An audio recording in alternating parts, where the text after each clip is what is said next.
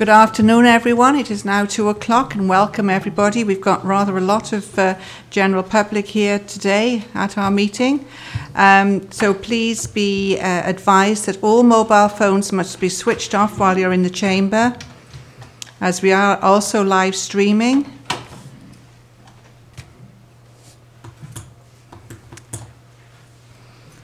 Seems though the members never ever get abreast of turning off their mobile phones. Right. Introductions first then. I'm County Councillor Ruth Edwards and chair of the Planning Committee, and to my right... County Councillor Peter Clark, and I'm the Vice Chairman. And I'm Robert Tranter, Solicitor and the Monitoring Officer of Monmouthshire County Council. Mark Hand, Head of Planning, Housing and Place Shaping. Paula Clark, Development Management Area Manager. Richard Williams, Democratic Services. Craig O'Connor, Development Management Area Manager. Sarah Jones, Principal Planning Policy Officer. Thank you very much. Members of the committee don't all take introductions now, but as and when they're asked to speak, I issue their names so you all know then who is speaking. Can everyone at the back hear perfectly okay? Right, thank you. I think they've improved the microphones a little bit better now. Apologies for absence, please. Just one apology from Councillor Webb, Chair. Right, thank you very much. There is one councillor that isn't present. I don't know whether he will come in later, but we haven't received his apologies. Declarations of interest, please. None whatsoever by the look of it. Right, thank you. We'll now go on to the minutes of the last meeting. The planning meeting was held on the 5th of November. Page 1, page 2, page 3, page 4, page 5, page 6, page 7, page 8, page 9,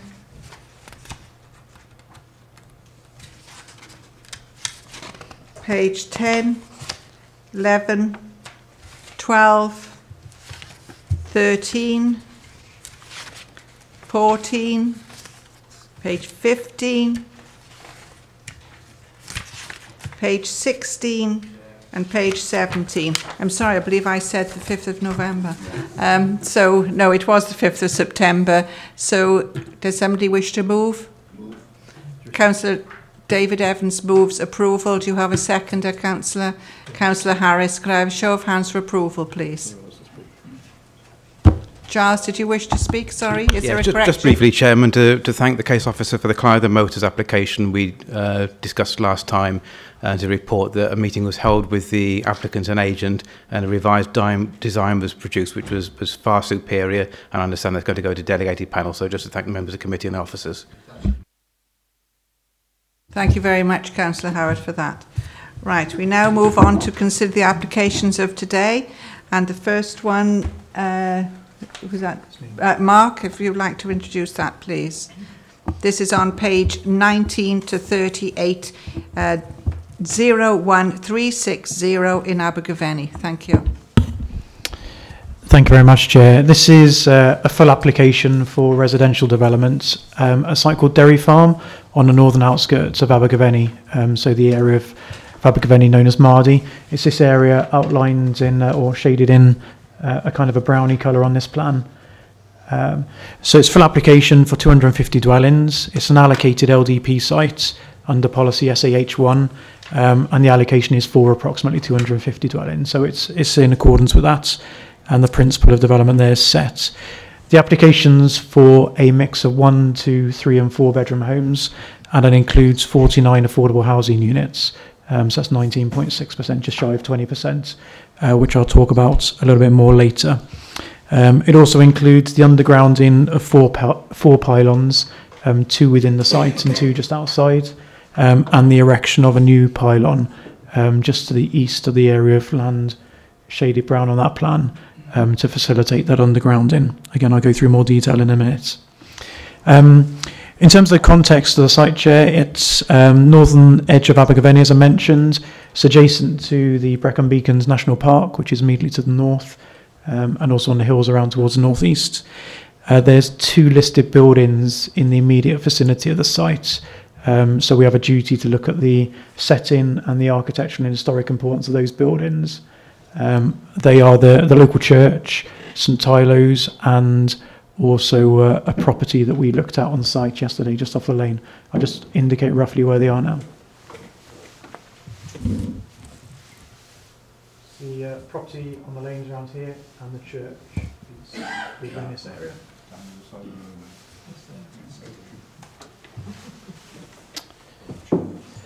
So we just have to bear in mind the legal duties associated with listed buildings that are set out in the report and that I just mentioned. To provide a bit of context, some photos of the site, as we would have seen yesterday. So access to the site would be from the centre, roughly, of the Hereford Road frontage. There'd be a single point of access. And there's 2 existing properties, more or less opposite, numbers 1 and 2. One of which fronts onto Hereford Road, and the other one's pretty much sideways on, but does have some windows in the end elevation. From further up the lane that I mentioned, looking into the site, this photo is really fuzzy on there, unfortunately, but there's an existing track which would be retained as pedestrian access, but no vehicular access, and you can just about see along the line of that track, partly hidden by the tree, is one of the pylons that would be removed, and beyond that is existing development on Poplars Close. This is from the eastern end of the lane looking into the site. So in the centre of that photo, the 2 cottages on Hereford Road that we showed in the first photo. So this area in the foreground there is part of the development site. And this is swivelling slightly around to the right. So those cottages are on the left of that photo now. And there's another one of the pylons that will be removed.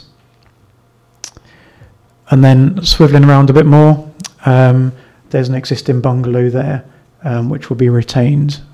So I'll point that out on the plans as we proceed. And that's the same as the first photo, but with the grass cut.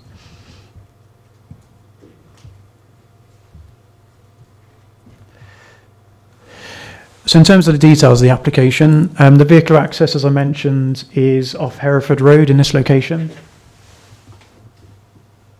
And those are the cottages I referred to. So single access in, we did look with highways at the opportunities for other access points, but that wasn't possible due to highway safety issues. We also looked at the potential for a bus route to go through the site and out the other end towards the school, which the applicants are willing to do, but that wasn't feasible in highway safety terms. So there are pedestrian linkages through, but that vehicular access is the one serving the site. There'll be visibility displays provided, and we've had a late plan in, which isn't on the presentation but was on the boards outside, showing the gradient of that, because we had a discussion on site yesterday about vehicles coming and going, and light shining into the cottages opposite. So as we discussed yesterday on site, you can see the access road has a slight kink in it, which sought to minimise that light glare as much as possible. And also on the gradient plan, you'll see it isn't the current land levels. The road will be much lower down, which will also help reduce that light glare. But that is the optimum position for the access in terms of highway safety. Carrying on with highway safety, there's no highways objections, as I mentioned, subject to various works, which will be covered by Section 278 Highways Agreement. But in particular will be the extension of the 30-mile-an-hour speed limit, which is a key issue that's come through on the consultation and from Councillor Lane. So that will be moved up north on Hereford Road to seek to ensure the vehicles reduce to 30 well before they get to that junction. So that's that side of proposals. I mentioned the bus. There's a Section 106 contribution towards the bus being pump primed to enter into the site and go around in that loop and come back out. And also the pedestrian connectivity is essential on this site. So there's another plan further on. I'll show you showing those links. So this is a green infrastructure plan which shows some of the phasing of developments. The first phase in the pinky purple colour towards me, then orange, and the red bits up towards the north. So to get your bearings, it's Hereford Road on my side. The Brecon Beacons National Park boundary is right up with the lane there. So those homes will be fronting straight onto the National Park. In terms of those access points, there's a pedestrian link proposed in the southwest corner, which will go through to the school, and with links on, with an improved footpath, links on to the residential areas and on into town. The northernmost corners links onto the lane and the existing public rights-of-way network, which we encourage from a green infrastructure point of view. And then towards the centre of the site, there's provision for a future link into the residential properties to the south, so either by Poplars Close or Greystones, preferably Greystones.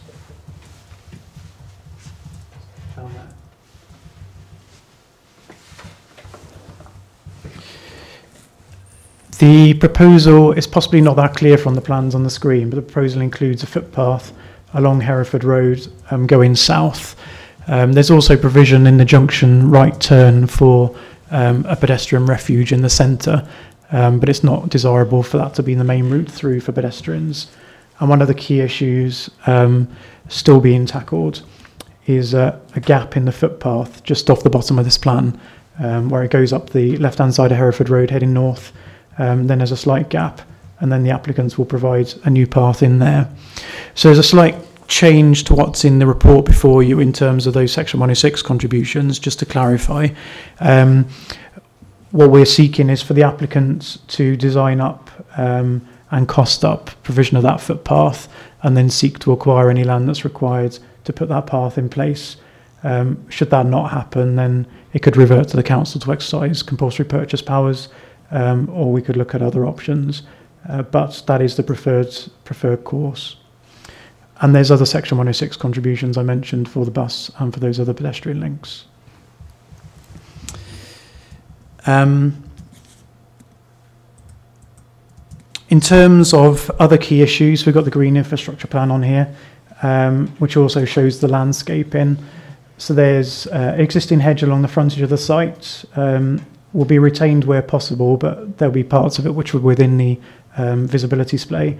So they'll be removed and new planting put in.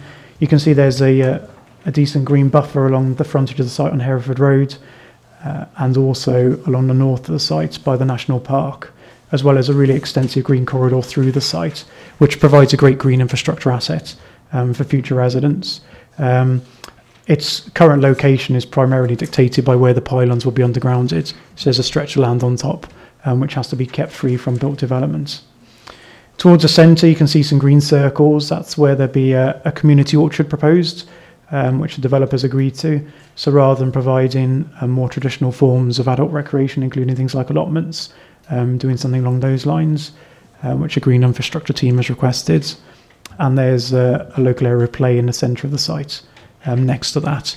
But in terms of that, we're focusing on, and the developer's happy to do, a more naturally based informal play space than the springy chickens that we frequently talk about. So it's a really good scheme in that sense from the green infrastructure proposals. There's also an element of tree planting along the main streets to green it up. We've been really mindful of where the key frontages are onto those green spaces, both for natural surveillance and urban design point of view. And the applicants worked with us on that basis. Ecology, trees and landscape matters are all covered in the report, but they're all resolved to our satisfaction and the relevant officers are happy. There's been extensive negotiations dealing with this application. You'll have seen its application number says it came in 2014. So two key areas really. The first one was around the pylons, and that's one of the main reasons it's been with us for quite a while. The cost of the pylons is in the millions, and we've gone through all those works required, Western Power's involved, and the bottom line is the viability of the scheme is affected. So a significant proportion of that cost has come off the land value, and the landowners having to take that hit. But we do have to factor in part of it as an abnormal cost in development. So we've gone to the District Valuation Service to have this independently corroborated, and they've come back saying that the site can achieve the Section 106 contributions we've detailed, and the 49 affordable units, which are the mix that Shirley, our housing officer, wants. And the applicants have agreed to that. That is significantly more affordable housing than was initially on the table. So we accept it's below our policy of 35%, but our policy does say we have to look at viability where there's evidence that is a problem, and that has been properly and robustly checked, but independently by the DV. So we have got the 49 affordable units. The mix of those is set out in paragraph 5.9.3 of the agenda, but there's 16 one-bedroom walk-up flats, 3 two-bedroom bungalows, 21 two-bedroom homes, 7 three-bedroom homes, and 2 four-bedroom homes. So that achieves the housing mix that Shirley's seeking. And they meet the design quality standards. We're working with Mellon to ensure that. Just covering off on the pylons. So as I mentioned, you'll have seen from the site, there's very significant infrastructure running through the site. 2 pylons on the site, the 2 central red circles, and the 2 to the west of the site are all to be removed and those cables undergrounded. Where there's 2 green circles, they are new towers. The left-hand one is a temporary tower, just during construction, and the right-hand one is a new pylon, which is part of this application. And then on the far right is a blue tower, blue pylon, which remains. So everything west of the green circle closest to me is undergrounded.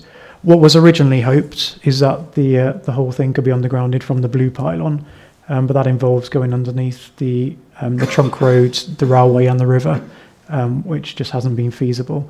So there's a new pylon proposed on that right-hand green circle, after which the pylons are undergrounded. So from Hereford Road onwards, all of that blot on the landscape's removed. So there is a bit of visual impact from the new pylon, but we're satisfied on the balance. It significantly outweighs the current situation. So to give you an example, the existing towers are on the left. They're in the region of 45 to 49 metres in height.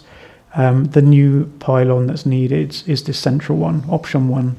So it is a much shorter pylon. And there's been a separate consultation exercise on that. We've heard concerns from residents about the views of that. But on balance, we're satisfied that's far better than the existing situation. And we think we're supportive of that. In terms of the house types, this is the other area of negotiation. We've had considerable negotiation over. The applicants have gone from their standard design to add in the recessed windows, the detail in, changes to the materials, chimneys to key plots, the headers and the sills, and the overhanging eaves. And again, on key plots, there's a plan outside. The headers and sills and the windows will be on the side and the rear elevations where they're visible from public vantage points. There's about 49 properties where that's the case. So it's a mix of house types, as I said, detached, semi-detached and terraced. I'll go back to the site layout in a minute to show you where the mix of materials is based. This is actually the landscaping plan, but towards the northern section of the site is predominantly render and stone finish, and also along the frontage of Hereford Road. Towards the western corner, closest to Poplars Close, predominantly brick, which is in keeping with what's in that area. And you'll see as well the development's more dense in those areas. So we believe there's benefits from the pylon removal. We've also been mindful in terms of residential amenity with privacy distances.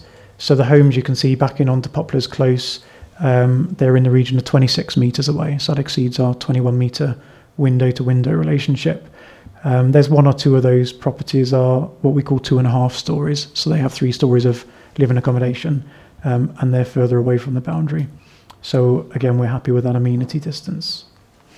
So Chair, they're the key points. If I just recap on the Section 106 agreements, contributions, there's the affordable housing that I mentioned. There's a £10,000 contribution towards habitat creation, £40,000 towards the bus infrastructure, around about £40,000 towards the highways links, but with the change I mentioned on the Hereford Road footpath. There's £110,000 for Welsh medium primary education, there's sufficient capacity in English language primary and secondary. And that figure, the 110, is based on the proportion from Education Department's experience, a proportion of children that would go to the Welsh Medium School. There's £120,000 towards upgrading the Mardy play area, and then we've got the on-site lab and the community orchards. So, Chair, those points cover the main issues for the development. As I mentioned, it's in accordance with the LDP. It's an allocated site, and we recommend that it's approved subject to conditions with the amendments in the late correspondence and subject to the Section 106 agreement. Thanks. Thank you for that, Mark. Now you've got the plan up there. I'm sure a lot of people here would like you to identify exactly where the affordable housing is on the plan.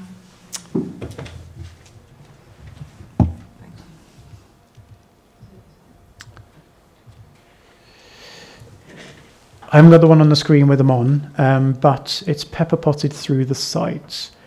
So if I just stand up and point to the main clusters. This bungalow here, I should have pointed out this bungalow here is affordable, but that bungalow is next to the existing bungalow I mentioned. There's affordable in this area and down here, and then a cluster in this area here. There's none or much less in that northern part. So it's primarily in this area and this area here with a couple pepper potted in as well. Right, thank you for that, Mark. I believe the local member wishes to speak to the committee on this. Thank you, Councillor Lane. You have 6 minutes, and later on you can have 2 minutes to sum up if you so wish. Thank you.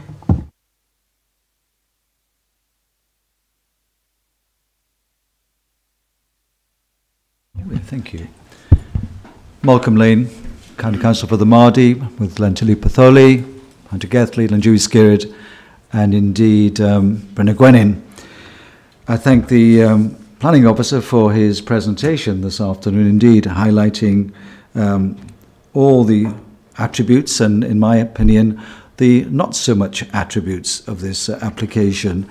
My concern primarily, of course, is the access to the whole site, indeed, on what I would describe as a very, very sharp bend in the road, indeed, and the access coming out exactly opposite a double dwelling, and indeed, and that would cause much discomfort to the people living there, I have to say. There's been a long issue with traffic in this particular area, and indeed, I've taken issue over the volume of traffic as it stands, indeed, the amount of heavy vehicles travelling down, making a shortcut from the main Hereford Road to the A40, but that's another matter. But it affects the route anyway, generally. The access to this site, if you know the site as well as I do, and I must say that if I was sitting on this committee, I would have to declare interest because I live within a quarter of a mile from it. And already the traffic comes down this particular road around about 60 and sometimes more than that, up to 70 miles an hour.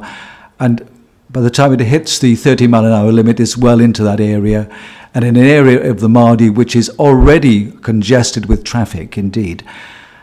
What concerns me is the volume of traffic coming out of this new development. 250 houses. I admit that the traffic is not going to arrive on the main road at the same time, but it's going to be a continual volume of traffic coming onto a very busy road, a well-used road at the moment, and that's going to cause a lot of problems for local residents as they travel down through the Mardy towards Abergavenny itself. This particular site was identified, I believe, late into the LDP as an addition, and of course that has been noted. The objections as they stand have been well documented by the local action group against this development, indeed, and many, many good points have been already highlighted. I would say, in my opinion, one of the carrots, I suppose, is removing the pylons and putting the cables underground, but of course that's come at a cost. We know that. The reduction in the affordable housing from around 35% to 19.6% indeed. I'd like to know really if the developers are going to say, well, when are they going to drop the pylons? Are they going to do it in the start, or are they going to complete some of the houses first in that case? And if they're going to do that, would there be an undertaking that they will continue to do what they've undertaken to do? That's one concern I have. The other point I'd like to raise really is that with this development, the extra demand of the services in Abergavenny, has that been sort of thought about extensively or not? You know, I'm thinking more about the general service, hospitals, doctors' surgeries. You know, you have 250 dwellings with families in each dwelling. Is that going to put an extra demand on services which are already at stretch, I believe, in Abergavenny? But these are some of the items which I have like to bring to this planning committee. There'll be other speakers after me, which I know will probably, who have been involved with the action committee, who will outline other concerns they have. But mine primarily here is that is the reduction in affordable housing, and also the traffic element, and I believe that is a very substantial problem indeed. So that's what I'd like to say at this stage. Thank you very much, Madam Chairman. Thank you very much, Councillor Lane. I believe we have a speaker who's an objector. If you'd like to take a stand, please, and you have 4 minutes. Please state your name at the start. Thank you.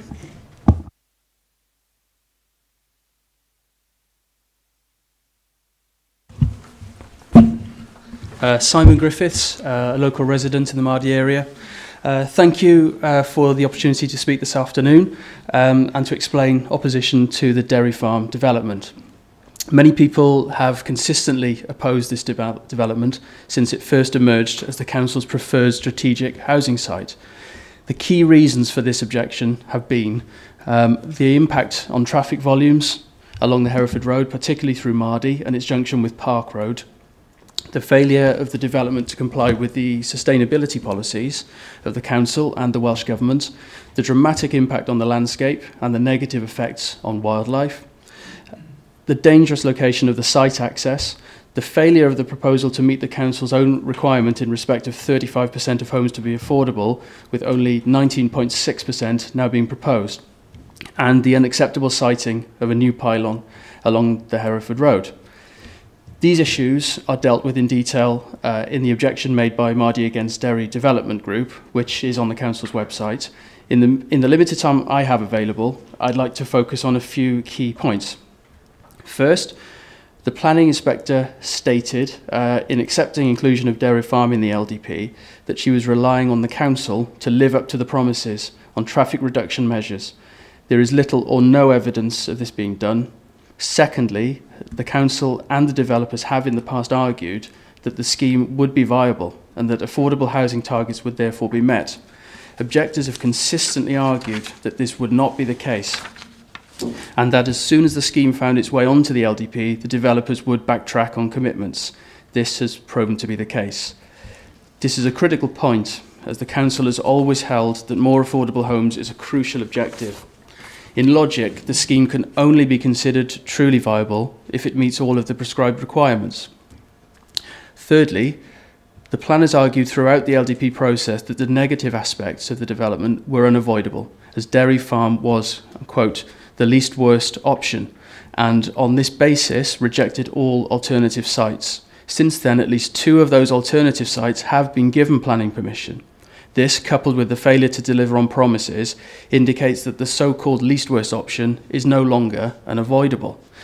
The impact on traffic and safety, the impact on the landscape adjacent to the national park, the lack of sustainability, and all of the other negative impacts of the development are not offset by the gains, which are now being significantly reduced. Furthermore, other developments are now in the pipeline, which were not when the LDP was being prepared. Over the years, a great deal of evidence has been provided by objectors to the development. At every stage of the process, the council's planners have rejected their arguments on the grounds of the greater good, offsetting all of the negative factors. It's now clear that the greater good has been significantly reduced and the lack of alternatives has been shown to be incorrect. It's fair to say that in the view of local people, the benefits have been overstated and there is widespread dismay at what has happened in relation to affordable homes. It's also a widely held view that the downsides have been understated.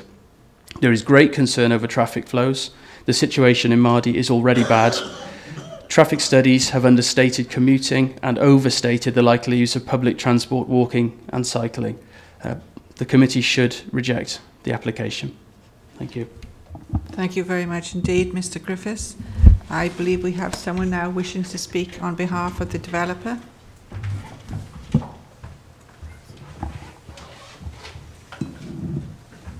Please state your name, and you have 4 minutes also. Thank you. Thank you. Daniel Hotchkiss, Persimmon Homes. Thank you, Chairman and Committee. As you know, the site at Derry Farm was allocated in the adopted LDP, and therefore the principle of development has previously been established. The principles of sustainability and suitability have already therefore firm. Representations made throughout the LDP process stated the site would be viable, subject to the Section 106 and the detailed viability to be undertaken in due course. Persimmon now propose a scheme of 250 homes, ranging in size from between 1 and 4 bedrooms. Of these 250 homes, 49 homes are proposed to be affordable, of which 3 will be bungalows, which I understand from the Affordable Housing Officer are a specific need, specific local need, and are required on this site. The scheme also involves the removal and undergrounding of 4 pylons, 2 of which are located on the site and 2 on adjacent land. The total cable length of undergrounding is about 3/4 of a mile or 1.2 kilometres. The existing pylons on the site that will be removed are between 46 and 49 metres in height. We've been advised that in order to transverse the railway line, the River Gaveny, and overcome the topography, a single new terminal tower, a height of 29 metres, so significantly below the existing pylons to be removed, will be installed. This will be positioned east of Hereford Road, down the slope next to the River Gaveny. This location, and of course the height of 29 metres, which is significantly below the height of existing pylons on the site, will lessen its impact further. The removal of the pylons will clearly bring significant positive impacts to residents of Greystones Crescent, the wider setting of Abergavenny, and also the National Park. It should be noted that Brecon Beacons National Park have also supported the removal of the pylons. The new junction at the site entrance with right turn lane has been assessed by our planning consultants and transport consultants, and indeed has been assessed by the Council Highways officers. A series of footpaths are created through the site and adjacent to the wider area with linkages to the town centre, and the details of which are being finalised with officers. Overall, the scheme is considered to be well designed, has a materials palette that reflects the site's locality. Existing trees and hedgerows across the site are retained and protected within significant areas of open space. And we also include a children's play area with community orchard in the central part of the site. Buffer planting is also proposed around the site boundaries, particularly to the northern areas towards the National Park and to the eastern side nearest to St Tylo's house and church, which are listed. Over the past 3 to 4 years, we've worked closely with officers to make a series of refinements to the proposals. These include a series of design and elevational enhancements to the scheme, over and above our standard specification to meet officer requirements. These have included overhanging eaves and window reveals, utilising our village house type range as opposed to our more urban house type range, and that has involved additional glazing bars, stone heads and sills above windows and porches. In addition, we've upgraded the materials palette to use slate effect roof tiles, reconstituted stone and render, particularly again on the northern and eastern elevations.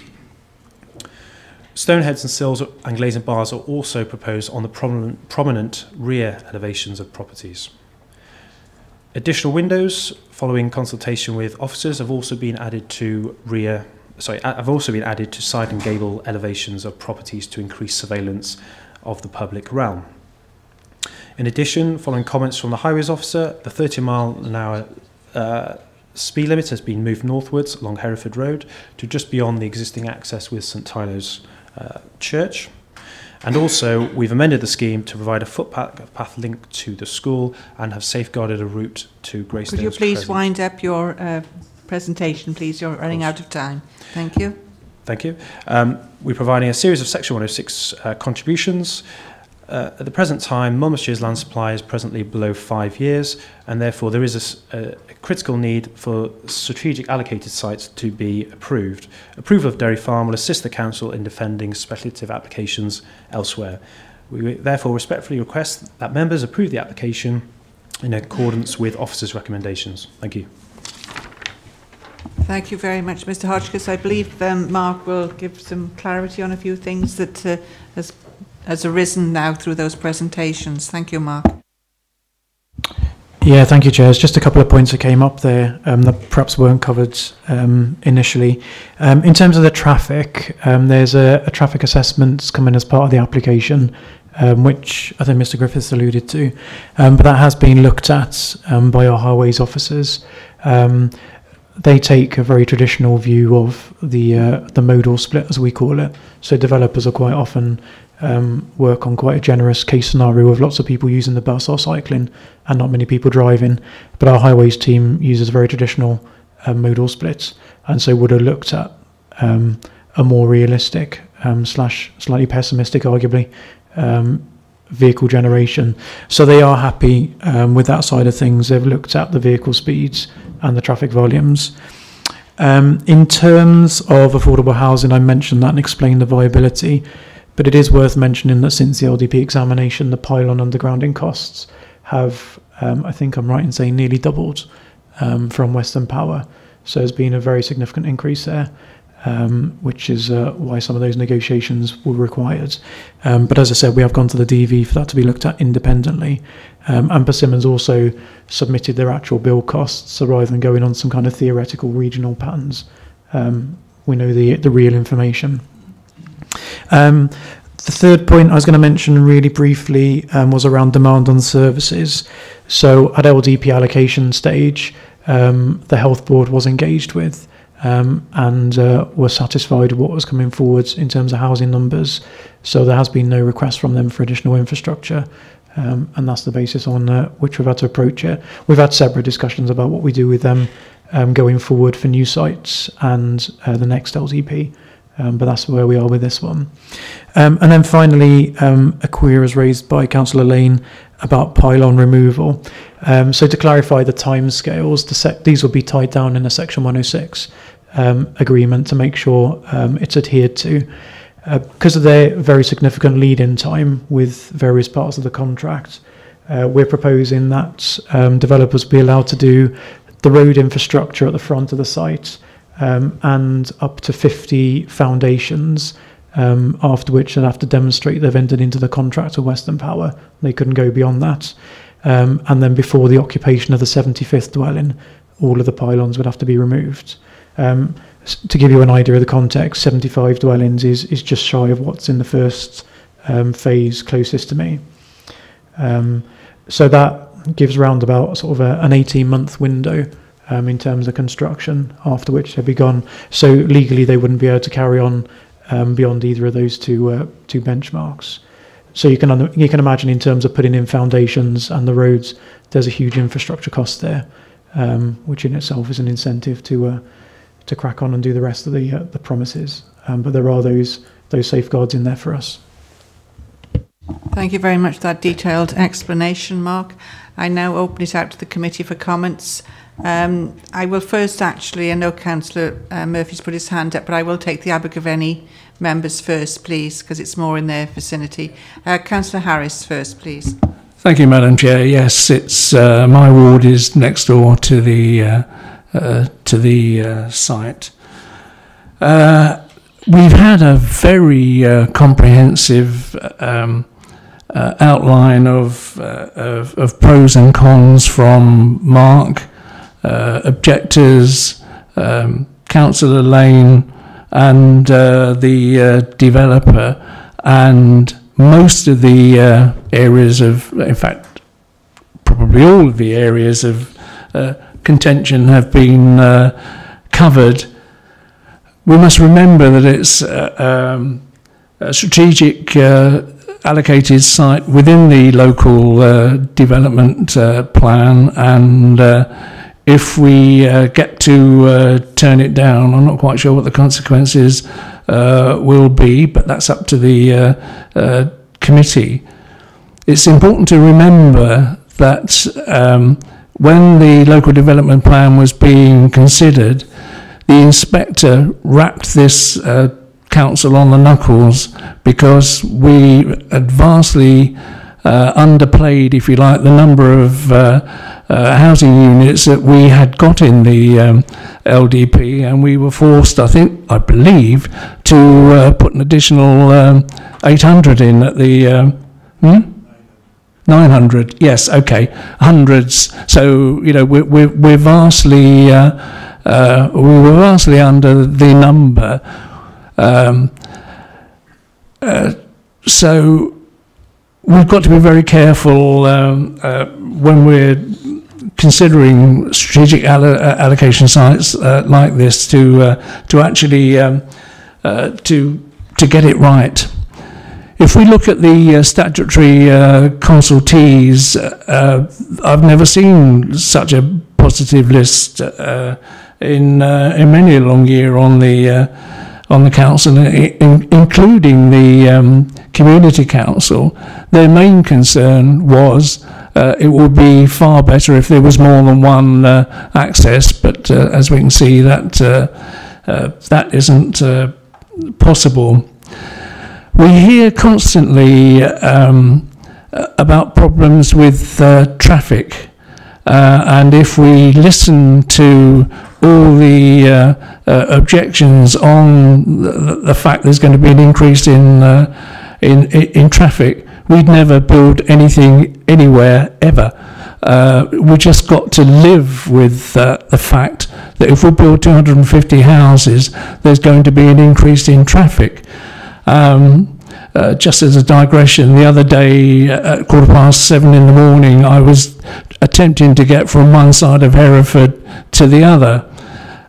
This is at 7:15 in the morning. It took me practically half an hour to clear Hereford. We don't know what traffic problems are in Abergavenny yet. If we again come back to the development, if we could see the GI, that's absolutely. If you look at that GI outline on that plan, and you look down below it, and you see Greystones and Poplars Close, etc. Where would you rather be? If you're going to be on a development like this, or on the older ones down below.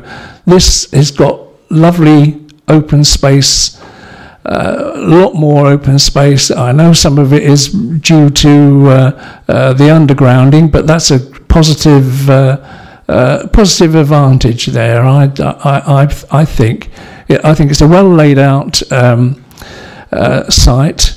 It's also had the influence of officers interacting with the developers, the delegated panel interacting with the developers, and I believe even probably the civic society in Abergavenny. So whilst we have attempted to improve as much as we can within basically negotiations with the developers. So I think that site is as good as we can see practically anywhere. What else have we got here? Yes, as mentioned in the report, there are some field boundaries actually on the fields as it is at the moment, and they're going to be retained, and we don't often see that in the middle of a development. It's been stated that in the report that the the highways system can accommodate the increase in traffic, and obviously there is going to be an increase, and there will be a slower movement of traffic further down into the town. But that's inevitable if we've got 250 new houses.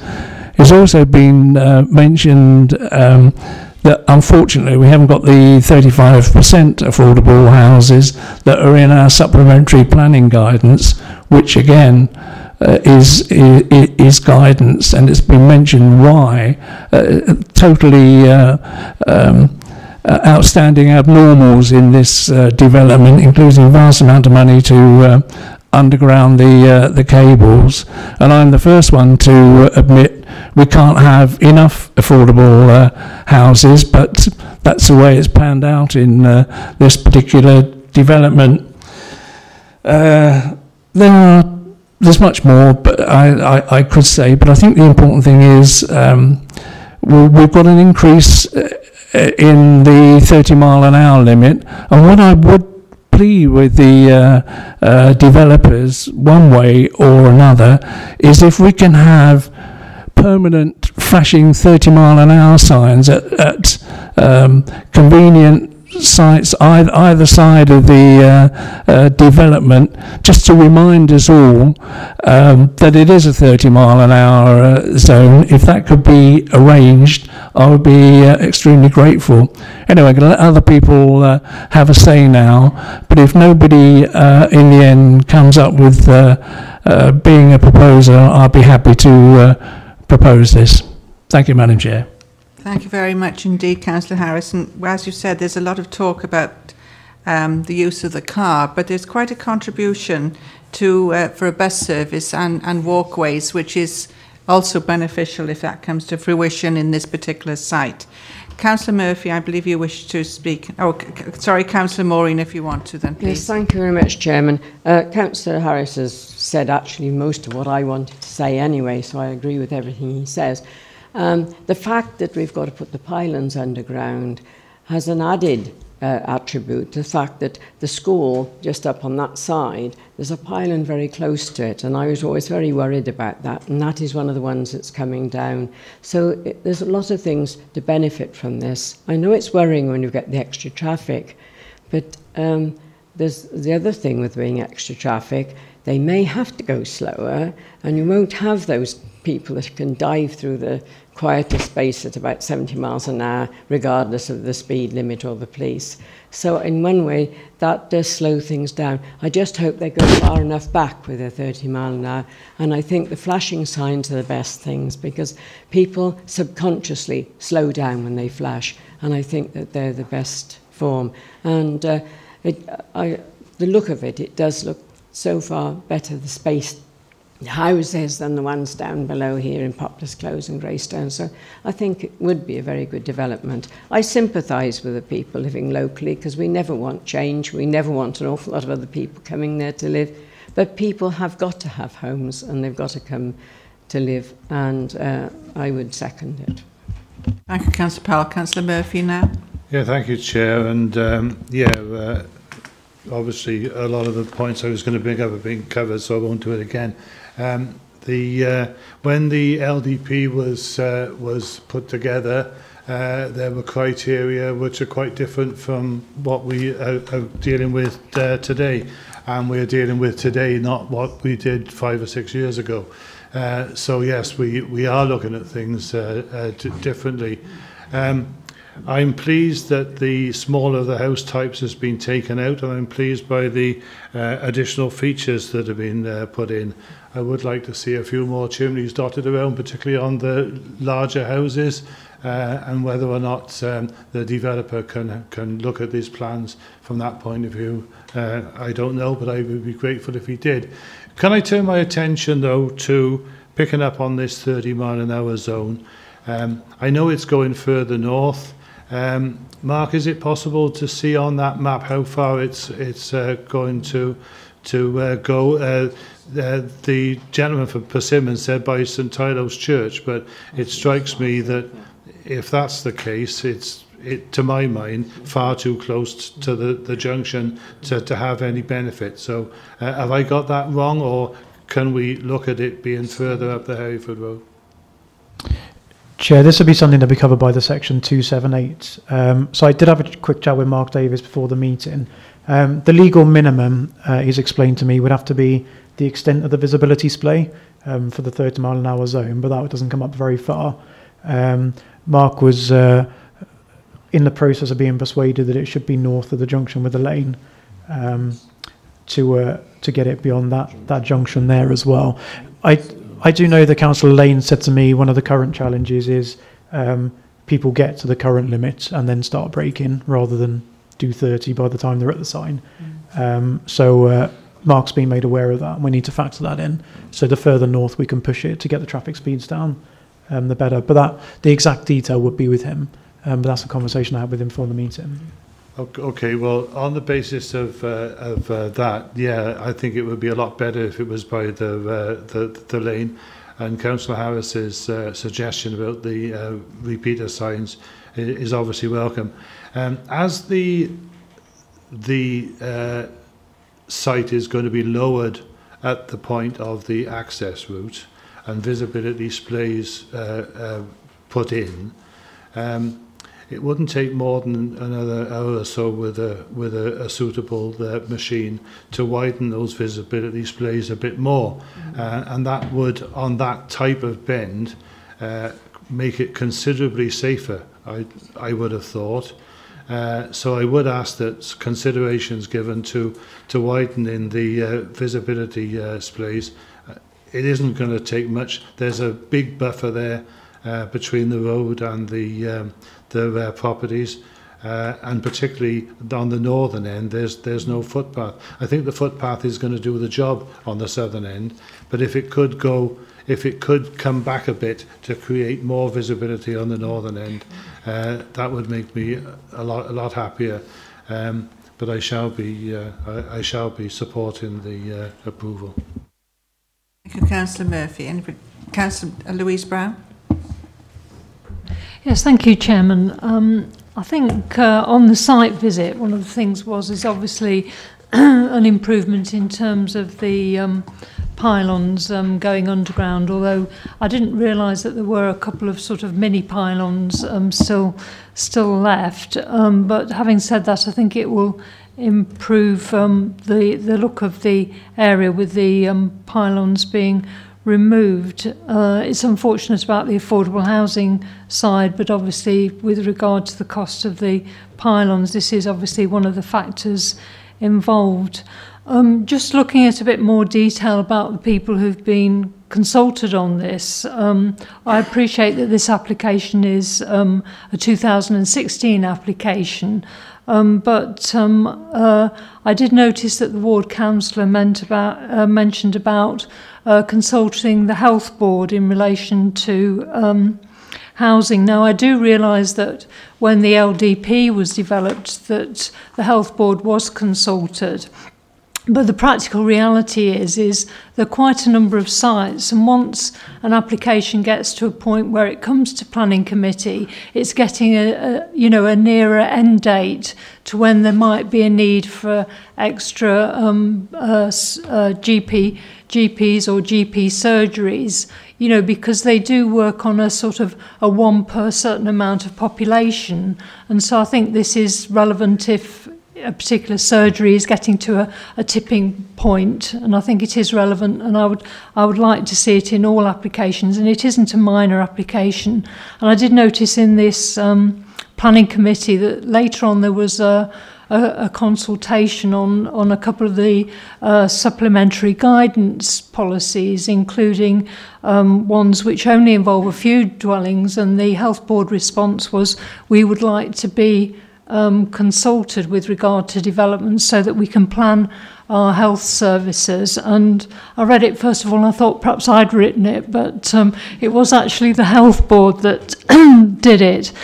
In relation to what's actually been said in speed limits, I think it is important to have these VAS signs, and they are effective, and I think that I think you need probably at least 2 along a stretch of road, particularly when it's a new type of speed limit. And I don't know whether that can be added as an extra condition in this or part of the highways agreement. The other thing that I was looking at was the comment that was on page 24, where it says 4.1.15, and it mentions the education sum. Now it says the council to provide additional capacity within the Welsh Medium School serving Abergavenny via a Section 106 agreement. I've previously experienced a situation where there was a Section 106 agreement when I was a councillor in another authority, and we couldn't use it to help various roads. It was supposed to assist roads in the area because of the wording of it. And I think on this one that you should actually change the wording to say to provide additional capacity within the Welsh Medium School or local schools serving Abergavenny via a Section 106 agreement, and that allows some flexibility in relation to schooling. So that's just a slight amendment. It makes no difference whatsoever to the amount of the sum that's being asked for, but it does provide a little bit of extra future flexibility for Abergavenny schools. Thank you. Thank you, Councillor Brown. Do you wish to comment on that, please, Mark? Yeah, Chair, a couple of points there. In terms of the health boards, just to reiterate what we'd agreed previously, so from now on we're consulting health boards on the major applications for housing. We're consulting them on SPG when it's coming forward, which is why they're consulted on this one, and we'll engage with them again as we start doing the new LDP in due course. But yeah, this application actually came in 2014, not 2016. This well and truly predates those discussions. So I go back to... Sorry to interrupt. I think at the top it gave the reference as 2016, didn't it? It shouldn't have. It's 2014. But either way, it's definitely 2014. So that's how we'll work going forwards with the next LDP and future applications. But for this, we're working on what the health board said at the LDP time. So they were consulted on the whole tranche of sites coming forwards, all of those development proposals. And Chair, you'll probably remember we've also agreed to go to the health board with our annual projections of which new housing sites are coming forward, how quickly and where, so that can help them inform their infrastructure needs as well. In terms of the speed signs, that wouldn't be a condition on this. It would be covered by the Section 278 Highways Agreement. So I've made a note to pass that and the display comments from Councillor Murphy to our highways colleagues, and they can incorporate those. And then the last one was, I've completely forgotten. Oh, the education contribution. The legal tests on this are that we have to be able to justify what we're asking for the money for, and it has to be necessary to make the scheme acceptable in planning terms. So with education, it's really quite clear cut. If there are surplus spaces, we can't ask for money, and if there's not enough, then we can.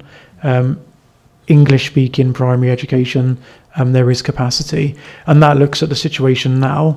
They factor in live births, so they know who's going to appear in a classroom in 4 years' time, and they also factor in all of the permissions that we're granting and all of the LDP sites.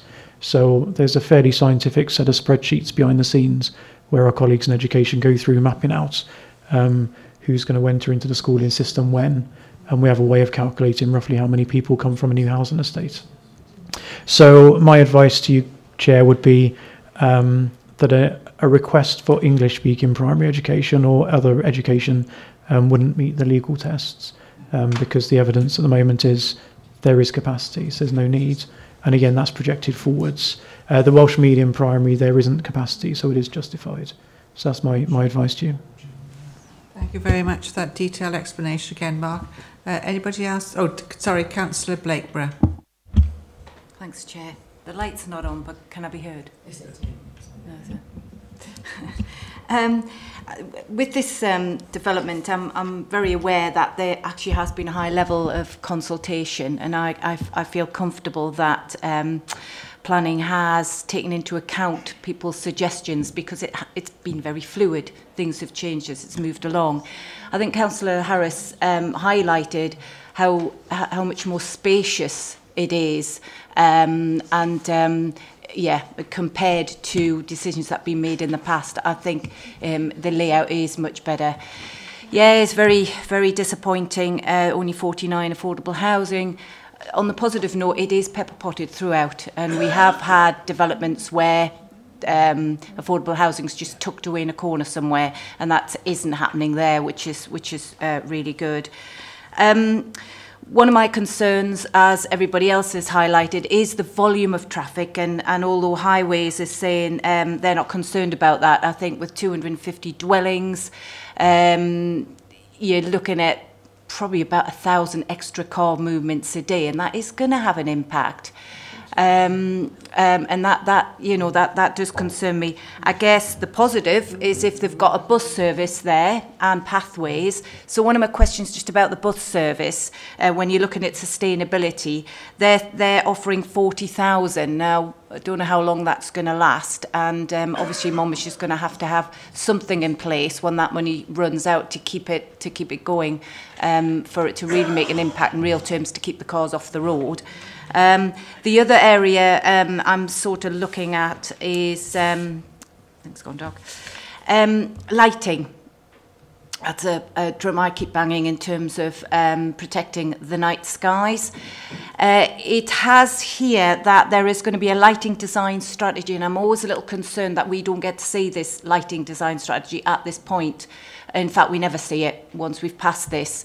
And I'm just sort of looking towards Mark, because we've had these conversations that planning, Highways and the developers work together, and I'm really keen to keep the low lighting so that it's health and safety, and particularly with it being near Brecons, beacons, we should try and have that low lighting throughout and not really have any of the sort of that highlighting that has massive negative impacts, really, sort of very municipal. So question around that. And then infrastructure, we talk about infrastructure, broadband. Are we doing anything in terms of letting BT, Openreach know about this development so that broadband can be incorporated within this throughout the development? Thank you very much, Councillor Blake. Mark? Yeah, thanks, Joe. There's a number of questions in there. In terms of the buses, I couldn't tell you exactly how long that £40,000 lasts, but the bus already comes into the development to the south, so isn't a huge distance away. Sorry, I don't think it comes into Greyston's Crescent, but it's in the area just to the south, that part of the Mardy. So colleagues were happy it wasn't a huge amount to make it go a bit further, but the intention is just to pump prime it, try and get the bus there up front. It's one of those chicken and egg scenarios. If you wait for there to be enough homes and people using the bus to generate the service need, then everyone's got in the habit of using their car. So it's trying to put it in place. The money's to pump prime it when there aren't that many paying customers, and hopefully get people into those habits. I realise there's a million factors around people and why they do or don't use the bus. Largely be where they work and where the bus is going to, and the convenience of the times. But there's only so much the developer can do, or a bit of money can do. So that's the bus side of things. In terms of the lighting, Councillor Blaper and I have had a few discussions around this, and yeah, part of it around the interest on lighting in terms of ecology, primarily, and less so human beings and neighbouring residents. So we can certainly take that on board. If committee wanted, those details could come back to you or could go to design panel. But yeah, we can certainly look at that. It's trying to get the balance between the low level lighting and our usual adopted highway standards. But we can certainly have that conversation. And then last but not least, broadband. This is a real challenge for us, and we've been having discussions. Is there a way you can use Section 106 to fund this? But I've had to conclude that we can't. But we can make developers aware and hope that they put in the pipework infrastructure ready for somebody else to lay a cable. You know, they're already laying the other utilities, and it is essentially the fourth utility these days. So we can look at it in that way. We can't make them, it's simply encouraging them. But in terms of making the providers aware, I mentioned in the context of the health board, the information we have about housing sites coming forward. So when Councillor Blakeborough and I discussed it previously, we've agreed we can also make that information more readily available to the broadband providers, so they can help plan their infrastructure as well. So it's just trying to get all those different things lining up as best as we can. Thank you for that, Mark. And it's been a big bugbear of me living in the countryside. We don't have a lot of street lighting or anything like that, and we all seem to manage that falling over usually. But a lot of houses today tend to have sensor lights and so on, and in a built-up area there is lighting from houses and all that. I don't know why we've always stuck with these great big columns of very often orange light, and it's like a light pollution then because of the big developments.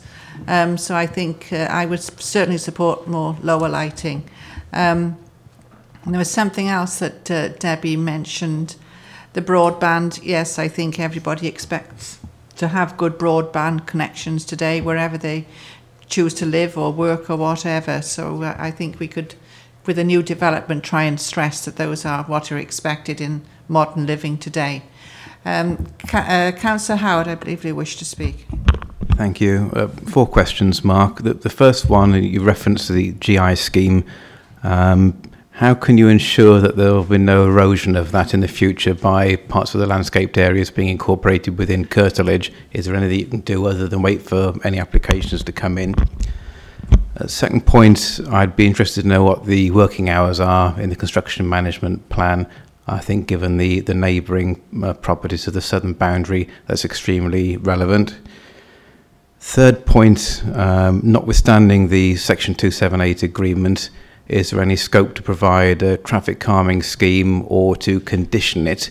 Don't necessarily mean humps and bumps, because that tends to annoy people, annoys me too, when I'm thinking of build-outs, priority gateways and such, rather than just rely on the negotiation with highways, which I assume would come up with nothing other than a bit of red patching on the road and a 30-mile-an-hour sign. And the last point, I'd like to know if there have been any discussions about the location of the sales suite. And the reason I raise that one is in my previous ward in Gilwern, where I live, Persimmon, aka Charles Church, have carried out 2 developments, the most recent of which they cited a sales cabin adjacent to the main road without consent. They were advised by the area engineer not to stop the road and offload the porter cabin.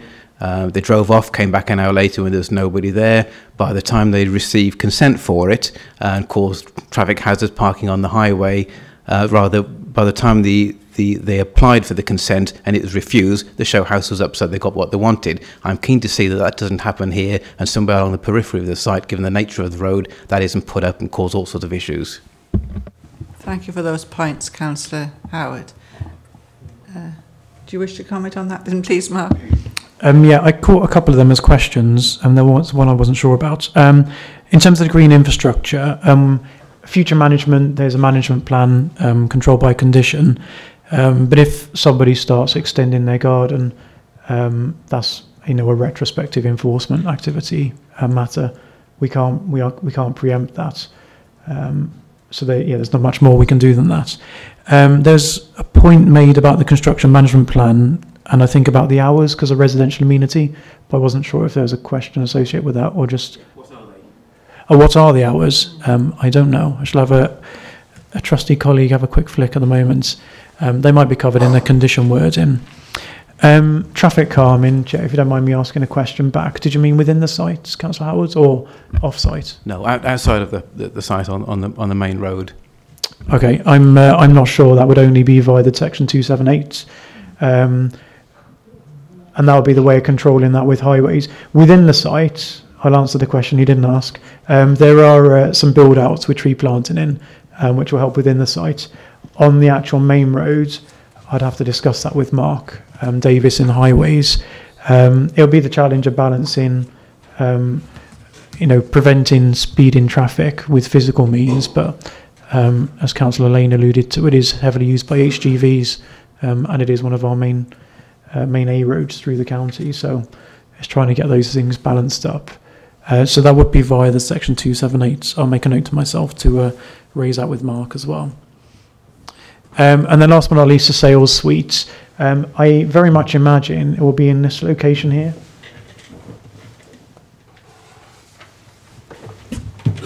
And I say that because 9 times out of 10 they're at the front of the site. You have at least 2 or 3 different house types and a double garage to use as a sales showroom. So that's my guess. Yeah. But we could add some kind of condition just setting out how that's provided for with the parking. See, I think the concern was primarily around visitor parking for future purchasers being put in place, and they don't clutter up Hereford Road. I imagine the developers would not want to do that because I'm not sure you park on Hereford Road more than once. And if you did try it once, you probably wouldn't buy a house there once your car's in pieces.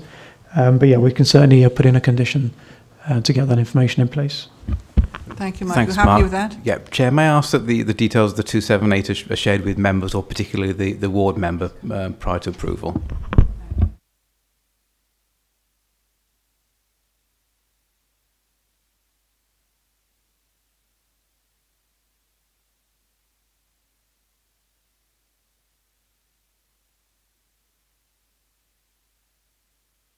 Sorry, Chair, there's no hours detail. We think there'd be a control with a condition with information submitted, but we'll make sure that is the case if it isn't. And I did hear you say about Councillor Lane being involved in a Section 278, so I made a note. Thank you very much. Councillor Clark, I believe you're next. Yeah, thank you, Chairman.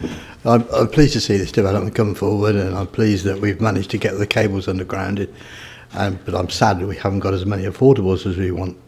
The thing which I'm concerned slightly about is the design appears to be fairly simplistic. We do not seem to have a lot of fenestration on the properties, and I understand from our officers that has been subject to discussion during the negotiation.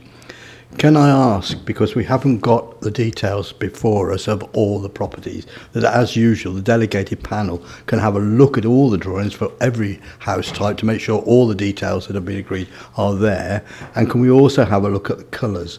At the moment we've got no indication on anything we've got as to the colour of the bricks, colour of the render, colour of the tiles. So I'd like the delegated panel to have an influence on that if they think it's necessary.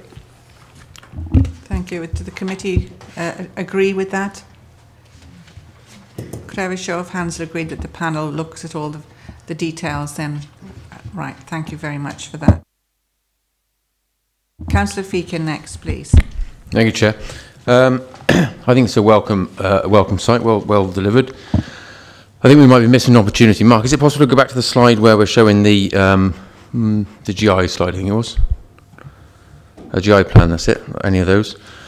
If we was to straighten that hedgerow out, relocate that hedgerow on the access, mirroring what Councillor Phil Murphy said, if we was to straighten that hedgerow out, it would improve the visibility for traffic coming in and out of the site, and also for traffic travelling on the road to see the visibility that there is a site access there. As it is at the moment, the hedgerow is quite high, and if you was travelling along that site, you wouldn't necessarily know there's a site access. And so if we were to relocate the hedge back in towards the development, it would encourage people to naturally slow down, as well as having the speed limit in place as well. That's what I would like to recommend. Is that possible for that to also go to before the delegated panel, which is slightly more than what we're asking for the widening of the entrance, as Councillor Murphy said, but it's just so it doesn't fall in between the two stalls between planning and highways. So I'd like that to go back before the delegated panel. Yeah, I don't think that's a problem anyway, Chair. There is a hedge right along the boundary now, but it's proposed to put a footpath into that southern boundary. If it lets me, I'll try just plugging in a different, showing you a different screen, which we're going to have a plan on. So I think that's already covered, but that's not a problem, what's been requested. They can do what they usually call translocating the hedge, which just moves it back. And there is, as you say, land there to play with, so to speak, which is an advantage on an entrance these days.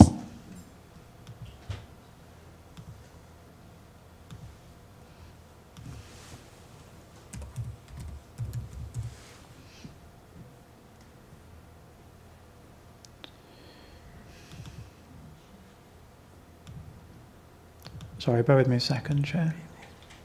I'm sure everybody's very patient.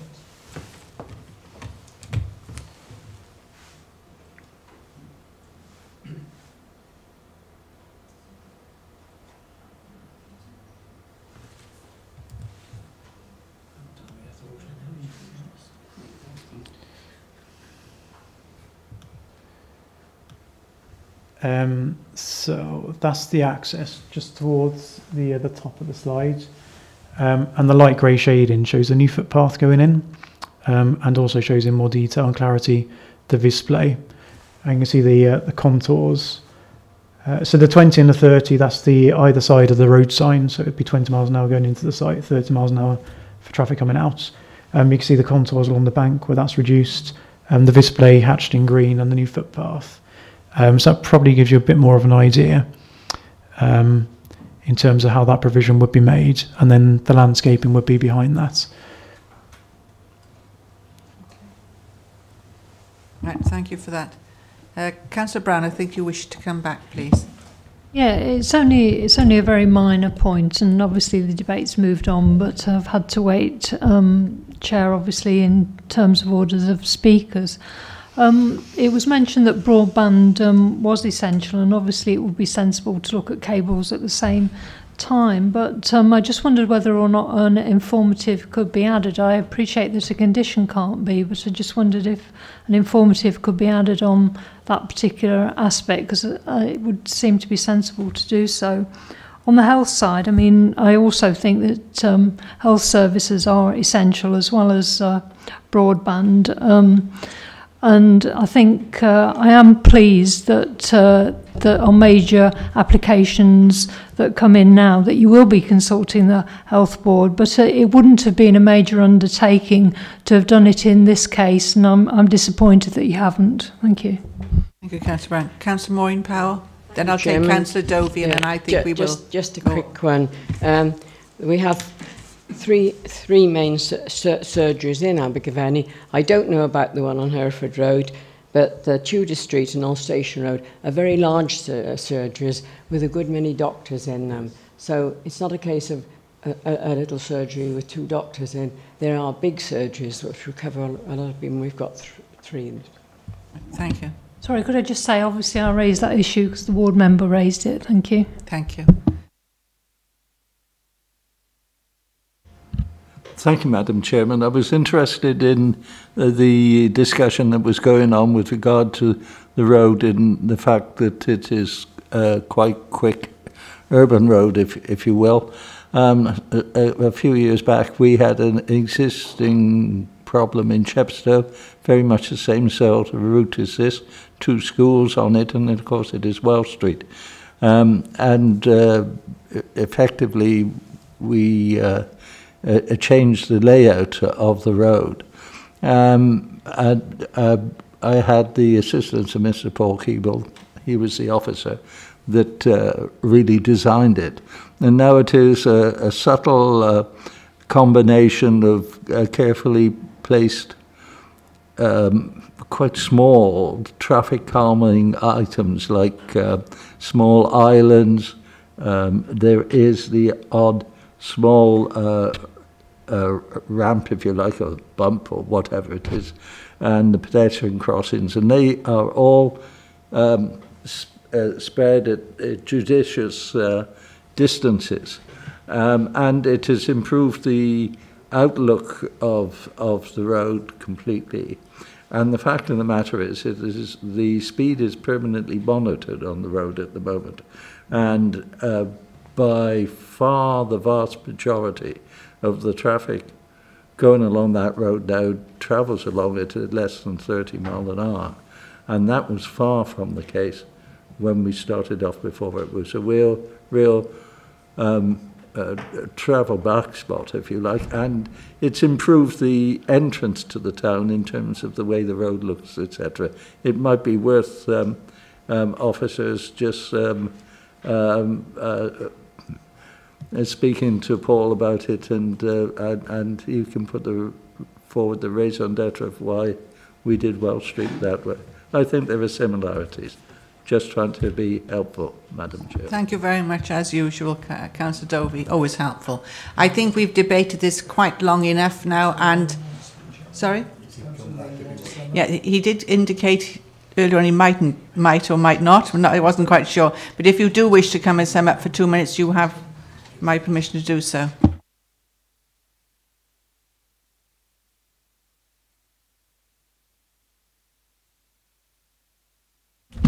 Thank you, Madam Chairman.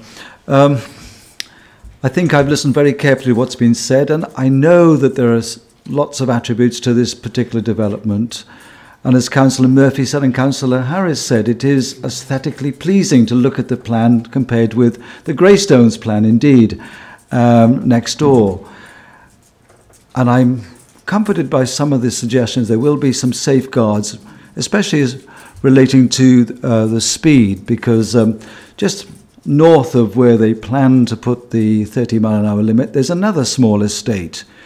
And I would be rather pleased if they could put that 30-mile-an-hour speed limit just beyond that estate to slow it all up before it hits the new proposed development. So I'd just like to add that. So I've listened very carefully to what's been said this afternoon, and I stand alongside with a lot of the objections made by Simon Griffiths earlier on, indeed, and I thank you very much. Thank you.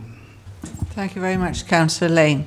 Well, I think we've given it, quite a good airing and discussion covering all aspects of people's concerns. And Councillor Harris, he wished to move for approval. Do you have a seconder, please? Councillor Powell seconded. Could I have a show of hands for approval for the application? Unanimous, Chairman. Right, thank you indeed, and thank all those at the back and those who've contributed to the discussion. Thank you. We now go on to the next application of the day, and that is at Devorden, application 01219. Thank you, Madam Chair. This application is DC... Thank you, Craig. Oh, sorry. Perhaps you better give a couple of minutes for people to leave the chamber. Apologies. That's quite all right.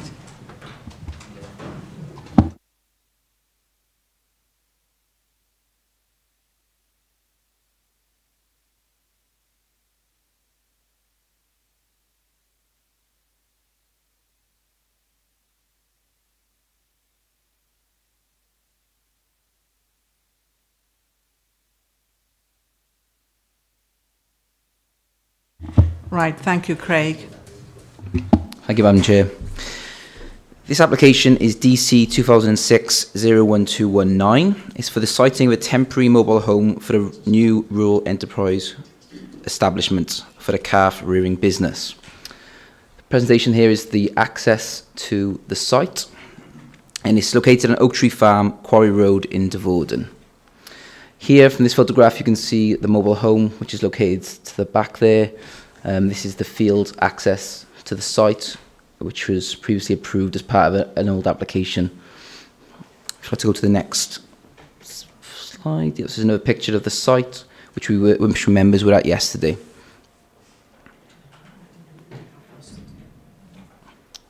This is located in the wider area along Quarry Road. And this is a site plan of the site showing the mobile home and also the previously approved building.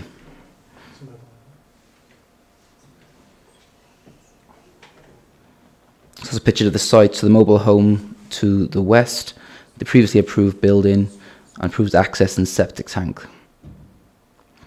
Go to the next slide, and this is just a diagram of the caravan, which is my mobile home, which is located at the site at the moment. So the applicant does seek partial retrospective planning consent for the siting of the caravan at the site to develop a calf rearing business.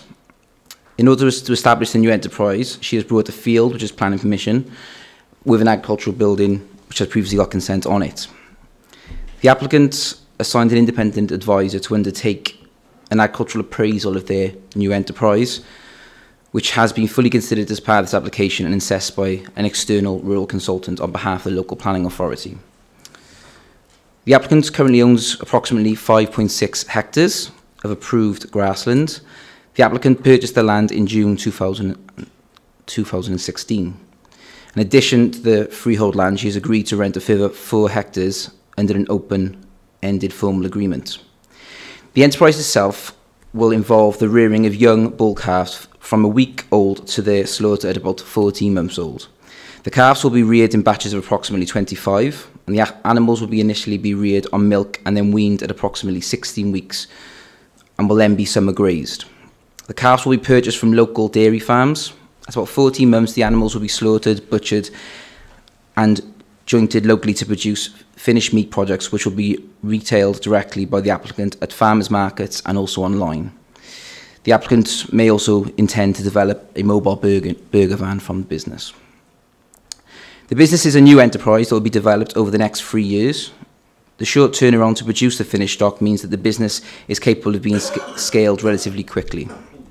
The proposal is to develop a business that is both profitable and viable as the basis for a long-term agricultural venture. The applicant has outlined that they have extensive experience within agriculture and committed their own finance and time towards the project. They do have experience of running this type of business elsewhere. The applicants have submitted a detailed appraisal of the new enterprise and outlined there is a functional and financial need for workers to be located at the site. They've also outlined that a party needs to be on site to monitor the health of the young calves and act quickly if there are any issues such as bloat or pneumonia. Also to ensure there is no fighting between the bulls and no animal escapes. The applicants have also submitted information to outline the rationale for the proposed siting of the business, which also includes the previous consent for the large agricultural building and easy access to infrastructure links and local dairy farms. As outlined previously, the submitted appraisal of the case for the siting of a mobile home has been assessed by an external rural consultant. In addition, a full consultation process exercise has been conducted with statutory consultees and the local community. The consultation responses are outlined in full in your report. Just to cover a couple of these, the Void and Community Council have recommended refusal, outlining that it's a very small farm and disputes the fact the application is a viable agricultural proposition. There's also additional comments in your late correspondence from Councillor Andy Williams, who questions the viability of this scheme. The Biodiversity Officer has no objections to the proposals. The Landscape Officer has also been consulted and has no objection subject to a condition relating to further landscaping at a later stage. The AOMB Officer has also provided comments on the application and has outlined that the development has a moderate to slight adverse impact on the AOMB and supports the Council's Landscape Officer's comments on the application. In terms of third-party representations, there's been objections from 3 addresses. They outline quite an extensive amount of objections in your report. Some of these is that the development will set a precedent for other developments in the area. The applicant's previous ventures have failed. Promise of additional land is unreliable. The temporary dwelling will be later be replaced by a permanent one. There's also been a appraisal conducted by Fox Rural, which is outlined in your report also, which has developed by the neighbouring parties, and it's concluded that in consideration of the Technical Advice No. 6, there's no essential need for a rural enterprise dwelling. In addition to the objections, there's also been one letter of support to the development. It's worth noting at this stage that the application is for the siting of a mobile home on a temporary basis to establish the enterprise and the business. It's not for permanent residential unit to be sited at the site. The application is for the temporary siting of a mobile home, so the assessment is supported by the terms of 4.6.2 of Technical Advice Note 6, which states that when the tests for a permanent dwelling are not completely proven, permission may be granted for a temporary accommodation for a limited period. Technical Advice Note recognises the need for a vibrant economy and encourages the development of new enterprises to keep the rural economy vibrant. Our external consultants' assessments therefore looked at the tests for the permanent dwelling, sections 4.4 and 4.6, but in context to the allowances in 4.6.2, which is what I've just mentioned, which gives significant support to new rural enterprise developments. I will now go through the external consultant's opinion on each criteria within section 4.6 of the Technical Advice Notes. In relation to criteria A of 4.6.1, this outlines that clear evidence and the ability to develop the business has been submitted by the applicant. The external consultant has outlined that this is marginally met. He did express concerns as to whether there is clear evidence of that ability, but given that this is a temporary accommodation application, with the prospect of that ability being proven over the next 3 years, he concluded that it has been marginally met. In reference to criteria B, which outlines there needs to be a clear evidence that the business needs to be here and cannot be elsewhere where a dwelling might be available, the consult also outlined further concerns. This enterprise could be based anywhere with a road network and established markets, not just here. But this is where the applicants owns the land, and certainly the business could not at the moment support the purchase of equivalent land with a dwelling or building her own will be less expensive than buying an already built one, and will not need be built until a permanent permission is granted, and the business should have developed by then. Being able to support such a purchase is another marginal test, which in his opinion is narrowly met, but for the temporary consent to allow the enterprise to develop, it has been met. The third criteria is criteria C, outlining clear evidence that the proposed enterprise has been planned on a sound financial basis. Again, there are concerns. This type of enterprise is difficult to make successful. However, in the context of section 4.6.2, the test is whether it has been planned on a sound financial basis. The business plan is considered to be robust, but there are significant doubts if the figures are actually achievable. Given there will be 3 years to prove it, he concluded that despite the concerns, the test is met for temporary accommodation to try and establish the business. In respect to criteria T, which outlines that there needs to be clearly established functional and full-time need, our consultant has concluded the full-time need is past. He is comfortable there is sufficient labour requirement to fully employ a worker at the site. But again, the functional test is only marginally met by the numbers and type of enterprise, and again, his conclusions are further supported by the proviso in 4.6.2 that this is a temporary consent for 3 years to try and establish the new enterprise. Putting all of this in the context of a temporary dwelling application and examining the policy test for temporary dwellings, as outlined in the TAN, it is apparent the TAN requires that where the case is not completely proven for the dwelling, then a temporary consent can be granted. The external consultant's view and officer's view that the test would not be met if this was an application for the permanent dwelling. But this isn't an application for the permanent dwelling, it's for a temporary mobile home over the period of 3 years to prove the viability of the new enterprise. So the consultant has concluded that the tests are marginally met, but they are met given that the technical advice note seeks to support new rural enterprises in rural areas. Therefore, the principle of siting the mobile caravan at the site to attempt to establish the new rural enterprise is considered to be acceptable, and the application is recommended for approval subject to the conditions ensuring this is a temporary consent for 3 years for the applicant's new enterprise only. So the condition is worded in your report to outline that after the 3 years it'll have to be assessed if the business is being viable. There's also a condition relating to additional landscaping at the site to be planted to screen the structures as outlined in the report. Therefore, officers are recommended that, in conclusion with the consultant, that the tests are marginally met and therefore the application is recommended for approval, subject to the conditions. Thank you, Chair. Thank you very much indeed for that, Mark. I believe, Craig, sorry. Councillor, the local councillor wishes to speak on this application. Councillor Bob Greenland. Yeah, you have 6 minutes and 2 minutes to sum up if you so wish later.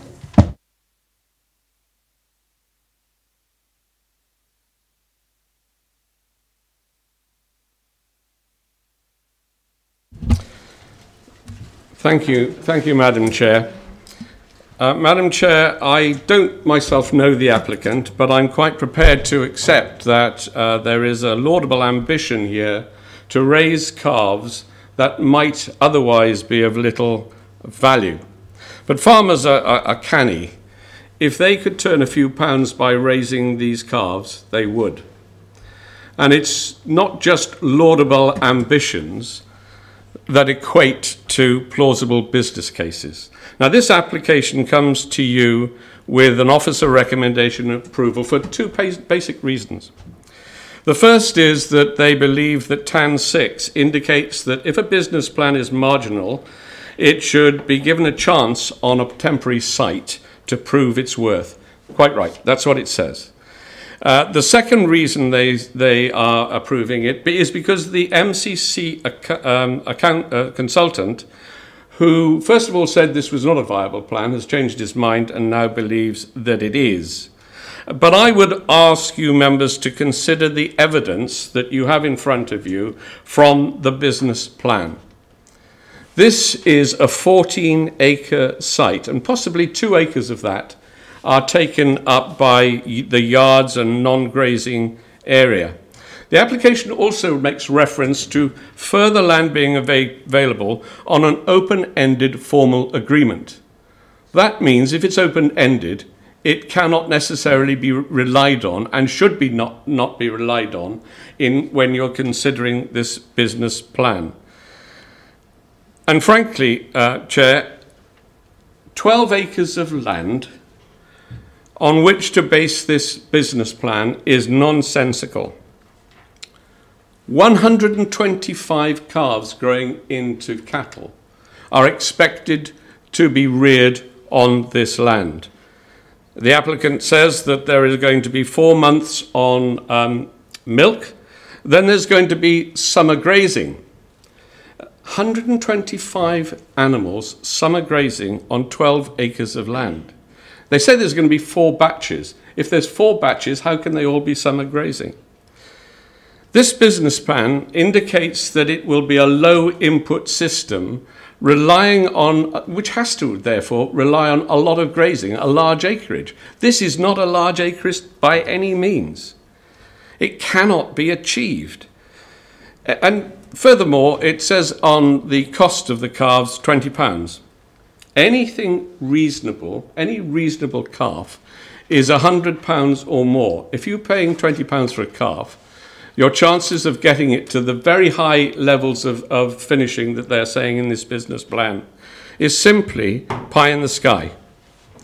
Now, the previous business was in Dorset, and we're told that it was not viable because it was not direct selling. And even a friend who wrote supporting the application admitted that this is a niche market. And yet, the applicant expects to sell 125 carcasses, direct selling, internet, and a mobile van. That's a huge output, and again, it's impossible. Where are the costs, for instance, of refrigeration? If they're going to bring all these carcasses back, they need to refrigerate it. Where's the cost of transport to and from the markets? Where's the cost of postage or transport for internet sales? And where's the cost of the mobile van? They're not in the business plan. The business plan needs to demonstrate that it can support a worker, and every worker will eventually need housing. Their salary, their wages need to be able to cover housing. And on admission of the applicant, she has said that she can't afford accommodation costs. If they can't be afforded in this business plan, how can they possibly be afforded in 3 years' time when this caravan has to go and a house has to replace it? Now, in the past, our planning officers have actually recommended refusal of an application on a large beef farm where they were calving. And now they're saying, well, they do need to be on site. I would disagree with that entirely.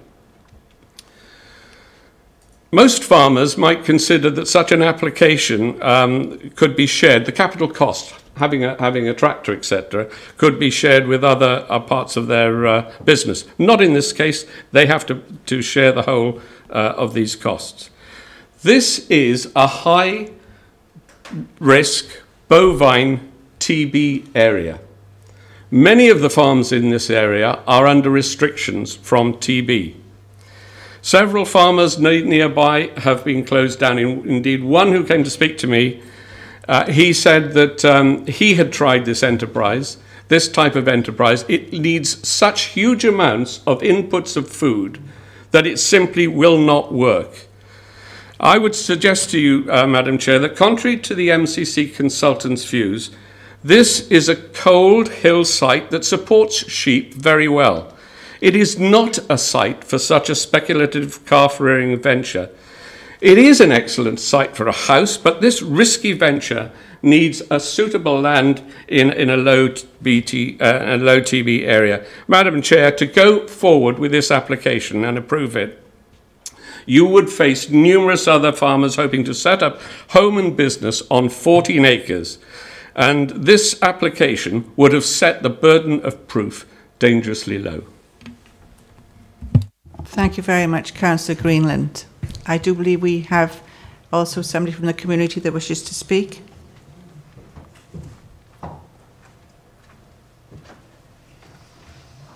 please state your name, and you have 4 minutes. Thank you.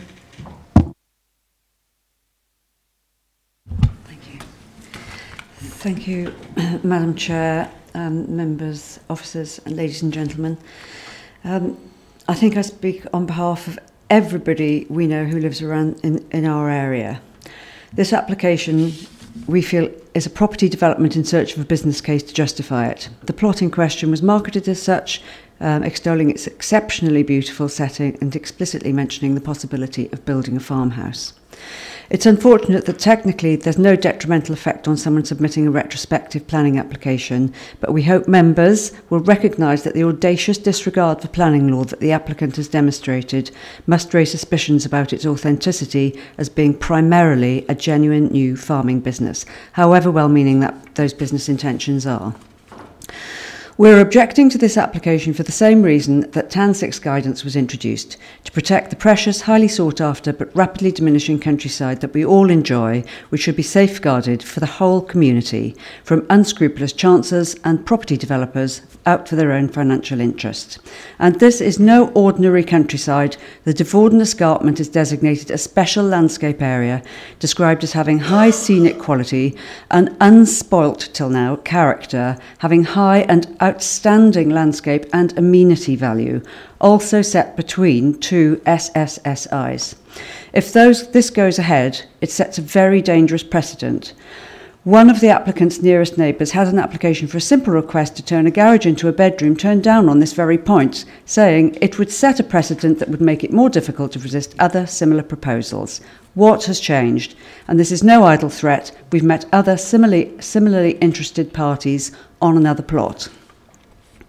The 3 years being offered to the current applicant to prove the viability of this enterprise is crucial, because the applicant might then be able to ignore MCC planning and go straight to the Welsh Government and apply under the One Planet initiative. We wish to draw members' attention to the following issues in the appraisal by Mr. Anstis, who is meant to be an independent consultant for MCC. In Mr. Anstis's initial appraisal of the application, many of the TAN 6 tests were assessed initially as not met. In Mr. Anstis's recent appraisal, however, these tests have now miraculously been assessed as met.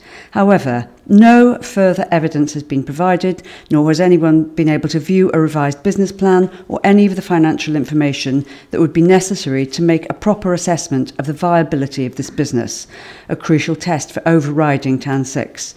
So how have officers made this decision, and why has this lack of evidence not been challenged?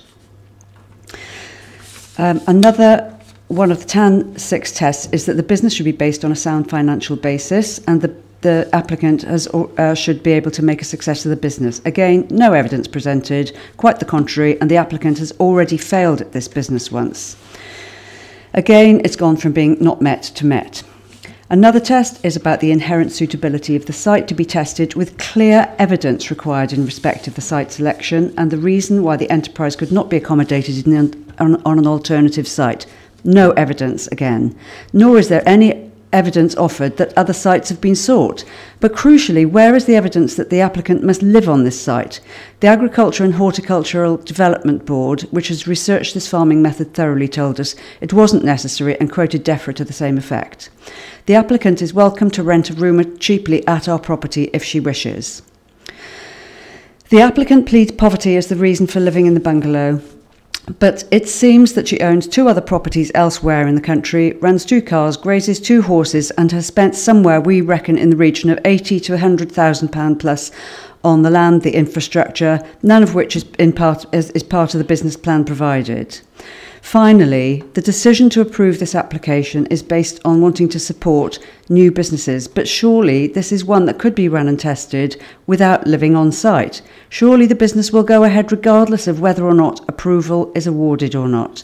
This application is full of holes, contradictions, and is frankly a disgrace, and we hope members have the independence of mind to oppose the recommendation for approval. Thank you. Thank you very much indeed.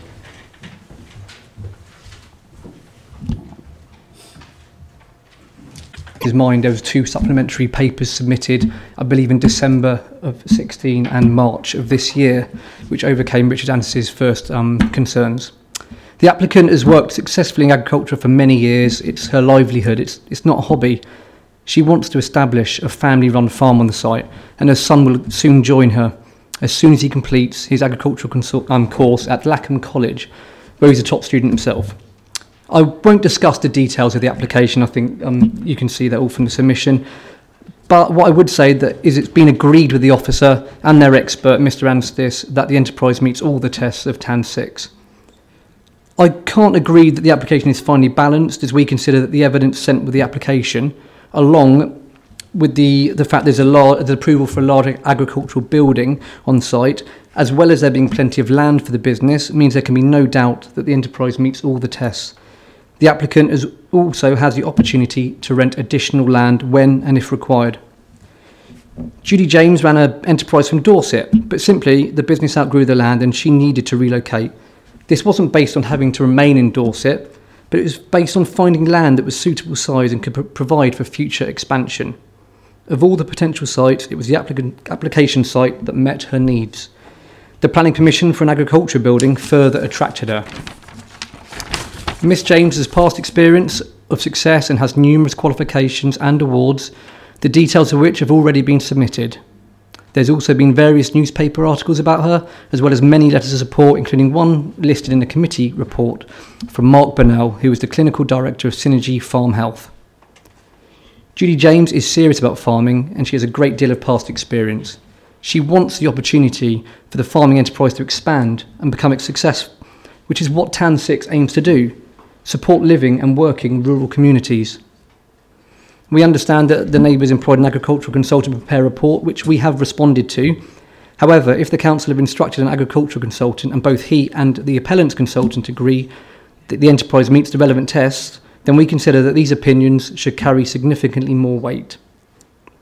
In summary, it's been agreed between the applicants and the council's agricultural consultants that all tests set out in TAN 6 have been met, and that the applicant should be given the opportunity to prove that the enterprise will become a success. After all, this is the aim of granting a temporary planning permission in accordance with TAN 6. We are not applying for a permanent dwelling. The applicant should be granted a temporary permission so that she and her son have the opportunity to develop a well-run family enterprise, and I hope that the committee agrees with the officer's recommendation for approval. Thank you very much. Thank you very much indeed. Councillor Murphy first, please. Yes, thank you, Chair. And I have to say I'm really concerned about this application. Not least because of the way that the soil and stone has been dumped around the place. The cost of removal and reinstatement of that are going to be considerable, and so far nobody's mentioned that as additional costs. But looking at the realities here, planning already exists on this land, so that must stand. But having said that, it was given in respect of a much larger holding where the development was far more appropriate than it is on this much smaller holding now. So to say that the scale of the development is commensurate with the size of the plot, I don't think applies anymore. I recognise that it did before, but nevertheless, I don't think it does now. Having said that, as I say, the permission goes with the land, and that land had that permission on it, so I accept that it does have planning, and if that went to appeal, I know that the inspector would allow it. The other thing that I'm concerned about there is that the access is very poor for this type of development. A shed on that larger farm that would probably not have such as an intensive amount of use would probably be more appropriate. I can accept that a 3-year consent would be desirable in terms of getting the business up and running. But I would have to say that there is absolutely no justification whatsoever for any future application for any type of dwelling there. Calves under those circumstances only need looking at night and morning. They don't need a permanent presence. And a new property there certainly couldn't be justified by the business case, even if the business turned out to be viable. So turning to the business model, I think I can possibly say it's probably one of the worst business models and cases I have ever seen in some 40 years of being a practicing accountant. It takes absolutely no account whatsoever of the real costs of acquiring these animals, never mind an awful lot of the points that have been brought out. Our consultant considered it just okay, but it seems to me that there's a great deal of doubt over that, I really don't see how that land, which is clearly sheep land, as Councillor Green has said, lends itself to that number of cattle. In fact, I don't see how it lends itself to cattle at all. And I fear that if the venture failed, we'd have a real problem on our hands here. We'd have a very large shed, and it would be doubtful as to what the alternative use for it could be, although I accept that could happen anywhere, but we're talking about here. So as I say, I'm clear that on appeal it would be allowed, so I must consider approving it.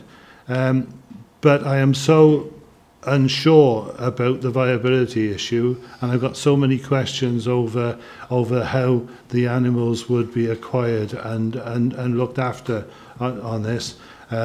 I would like a lot more information on that before I made that decision. So I do recognise why officers have recommended this for approval, and I can see how any appeal would succeed, but I'm most concerned about approving it given the present information.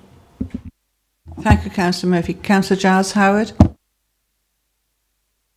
Thank you, Chairman. I share Councillor Murphy's concerns and agree with almost all of his comments, bar the one where he thinks it would succeed on appeal. I've got a number of points I'd like to be answered, please, and they relate to the tests within TAN 6, para 461. And paragraph B, and the need to establish that the new enterprise cannot be accommodated elsewhere, almost like a sequential test, really. We're being asked to make a judgment in the absence of any evidence to prove this.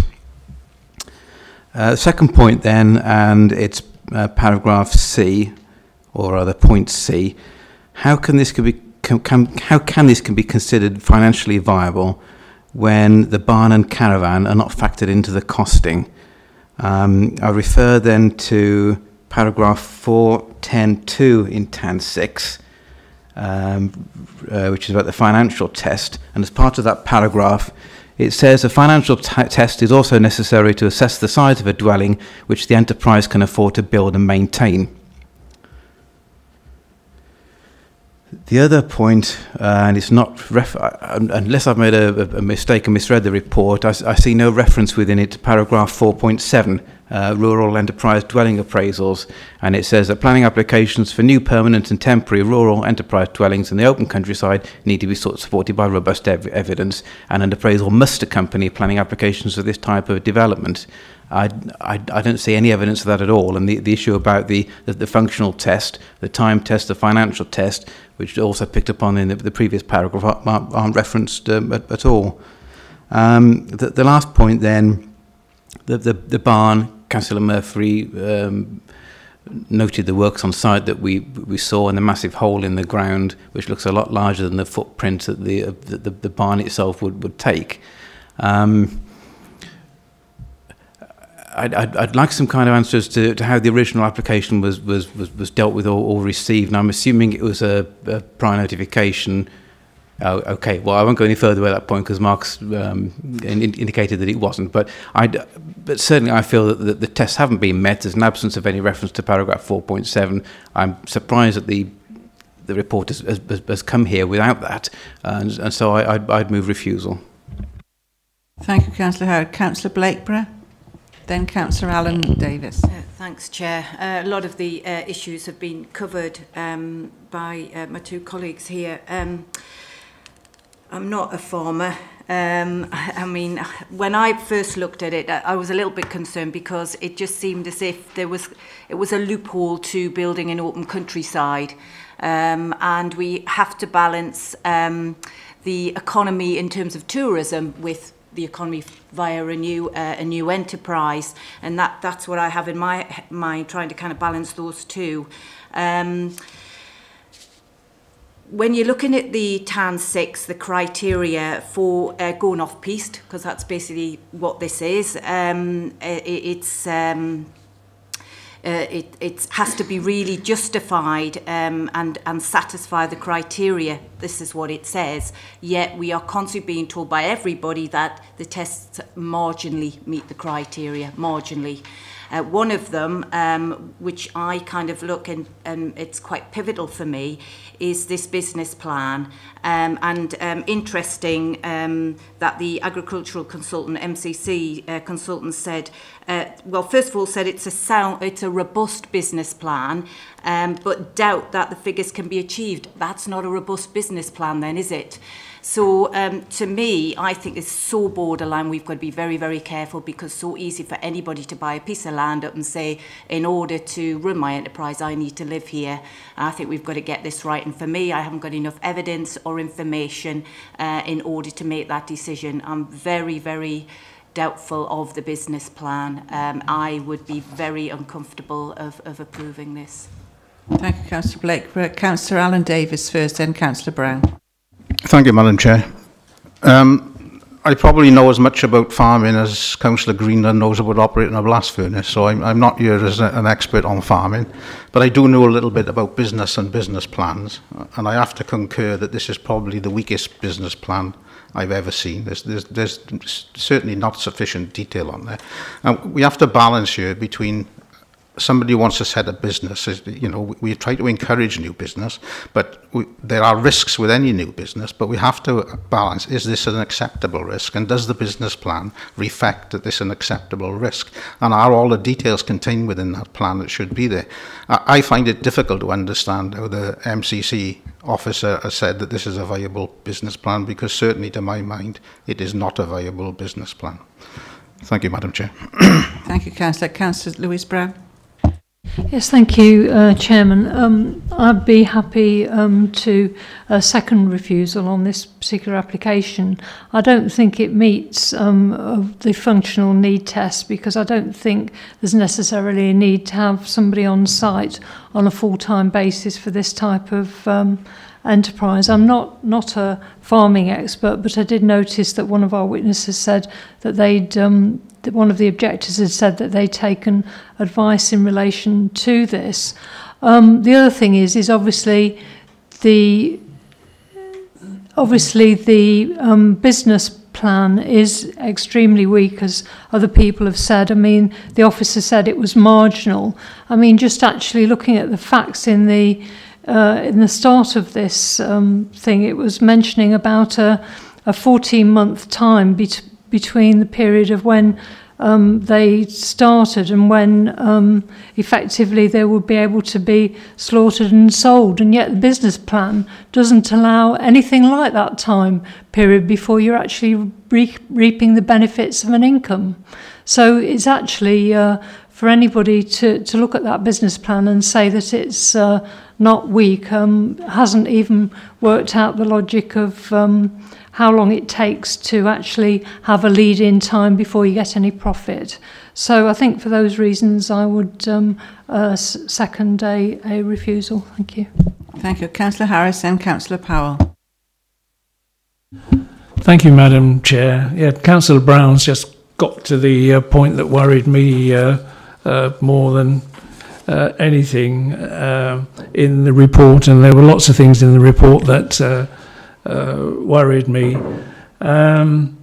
The consultant, having seen and agreed with the applicant that what information she'd given him can't possibly be right, says in the report he's now got some clarification and everything's all right. Well, we don't know what that clarification is. If it was that bad in the first place, I can't rely on that as a member of the planning committee to make a valid consideration. And from whatever else I've seen here, I'm extremely concerned about this, and I will be one of the members that won't be voting for this. Thank you, Councillor Harris. Councillor Maureen Powell. Thank you, Chairman. It's quite a few years now since I've been farming, but I did farm constantly for 25 years. And I have known over the years cases where there has been farming enterprises, probably with 7,500 sheep on them, and they've applied for a permission to have either a temporary or permanent building there to live in, to care for these sheep on far more acres than this, and it's been turned down many times. And I cannot see how you can say you've got a plan in front of you, which I'm not an expert like Councillor Murphy, who they say isn't a good business plan. I'm just looking at it as a straight basic thing. You haven't got the enterprise there, the building isn't even built yet, and they're trying to convince us that they've got a viable business there. I just cannot think about it, because I do not think that it would work. And I know it's not the actual application. The application is to have a temporary building there, temporary dwelling. But it's going to rely on whether the business works or not, and I just don't think it will. Thank you, Councillor Powell. Councillor Feakin. Thank you, Chair. I have the benefit of being a farmer still, and having been brought up on a farm through most of my life. The business case for this application doesn't stack up, I'm afraid, in my mind. We always allow 1 cow per acre. So 12 to 14 acres would give you 12 to 14 cows summer grazing. They're asking for 125 cows. I think that sort of rings alarm bells in my ears to start with. It breaks my heart that we shouldn't give or allow everyone the opportunity to start a business, especially in the rural enterprise area. That being said, this business could be started without living on site. The arguments for bloat and or pneumonia are in my mind aren't valid. Having lived on a farm most of my life, you know, we can attend to the animals from 7 o'clock, 6 o'clock in the morning through to 11 o'clock at night without having to be on site. We can travel to a building and back from a building. It's proposed that there will be electricity on site, so it's not that you can't be lights on within the building. So neither the cases of bloat nor pneumonia would give rise to having to live on site. Calving cows maybe, but for the arguments of living on site, it doesn't stack up to me. So two things don't equate. The stocking density for the unit, and also the reasons for having to live on site. The business case is arguable in my mind. I wouldn't want to. It's not for me to say whether you would or wouldn't venture in that regard. But you know, based on simply on those two issues, for the stocking densities, for the number of cattle on site, and the reasons for having to live on site, I would move that we refuse the application. Thank you, Councillor Feakin. Councillor Jim Higginson. Thank you, Madam Chairman. Yeah, my family had a small holding some years ago, and it was considerably bigger than that. And admittedly, it wasn't beef and that sort. It was chickens, ducks, geese, and that type of thing. And after a few years, they decided to give it up. I was there yesterday with everyone else, and on what I saw, I have to say, I would find it difficult to believe that a business could succeed in that particular area. And you're looking at the council's agricultural consultant has reviewed the proposal in detail, and following lengthy discussions and so on, considers that TAN paragraph 461 are met.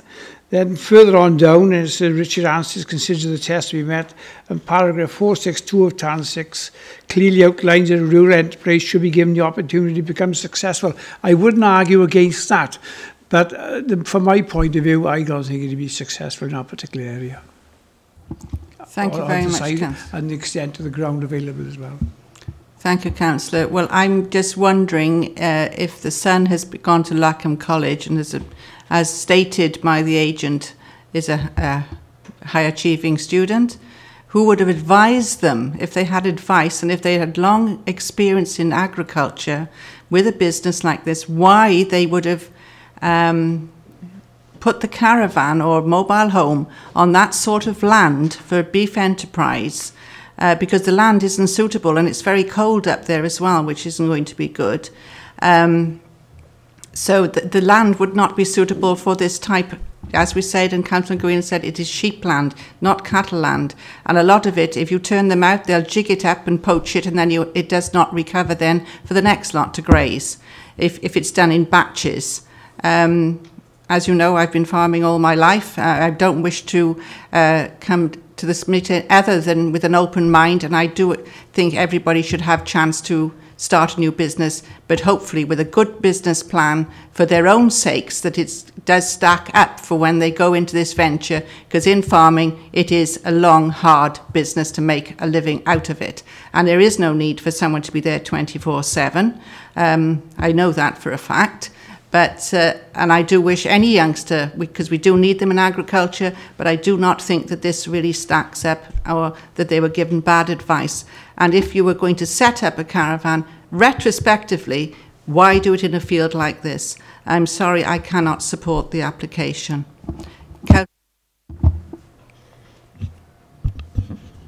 Thank you, Madam Chairman. I know nothing about farming at all. But I do know a bit about looking at a business case and whether it rings true or whether it quacks like a duck. And to be truthful, this is a business case I think is incredibly frail. I have only to listen to what people here, fellow councillors, say who have experience of farming. And the fact that what is being put in front of us now is said to be marginal, but that's good enough, I think it is not good enough. And I'm all in favour of refusing this. And I wouldn't be worried about having it appealed either, because by what I've heard today, I would think if this case went for appeal, I don't think they'd win, because I think the case is so poorly served. So I would definitely not vote in favour of this. Councillor Feakin. Sorry to come back, but thank you, Chair.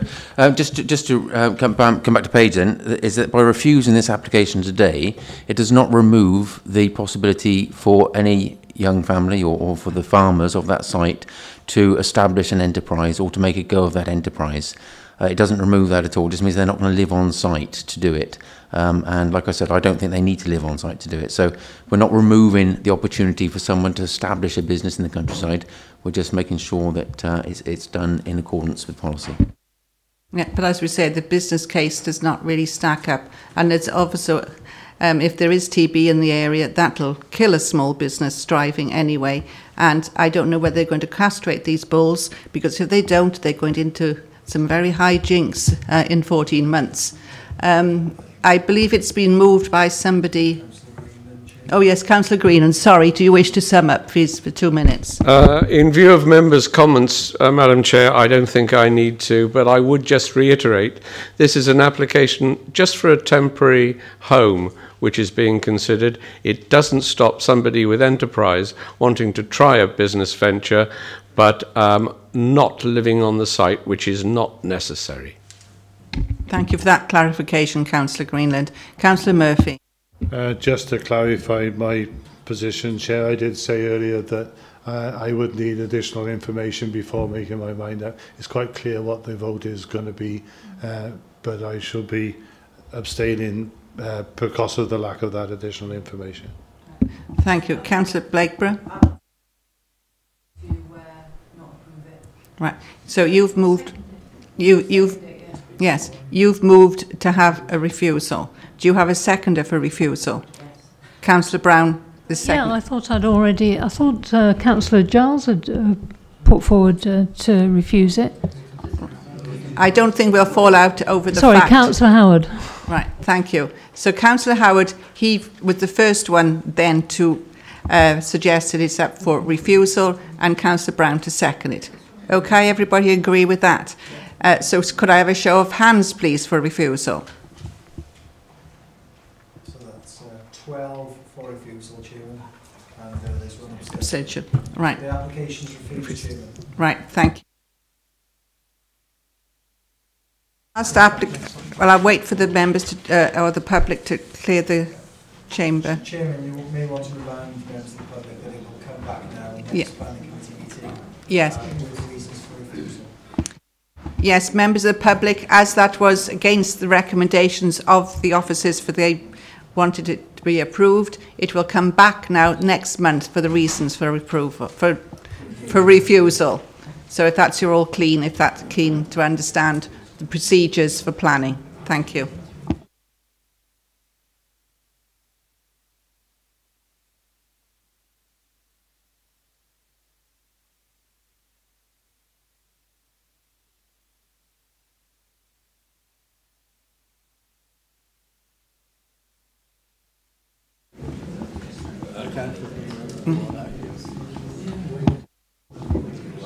Thank you. Could you please hurry in clearing the chamber, because we've got quite several items still on the agenda. Thank you.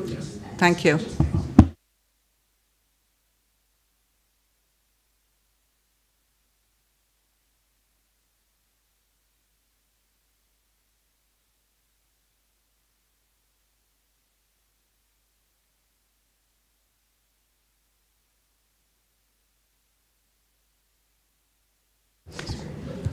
Right, members, we have some SPGs to discuss now.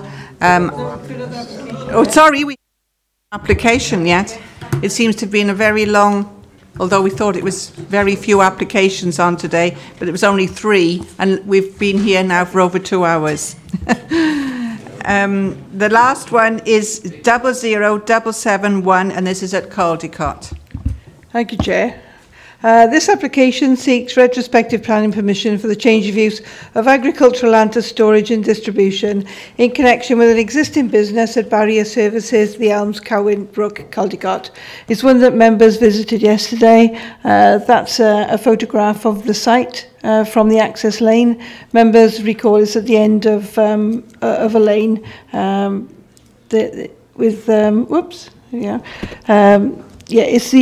it's the back end of the site there that you can see. You can do it.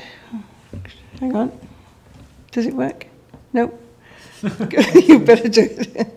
Right. The business has operated from this site for 28 years, and the area of land in question was put into use 4 years ago.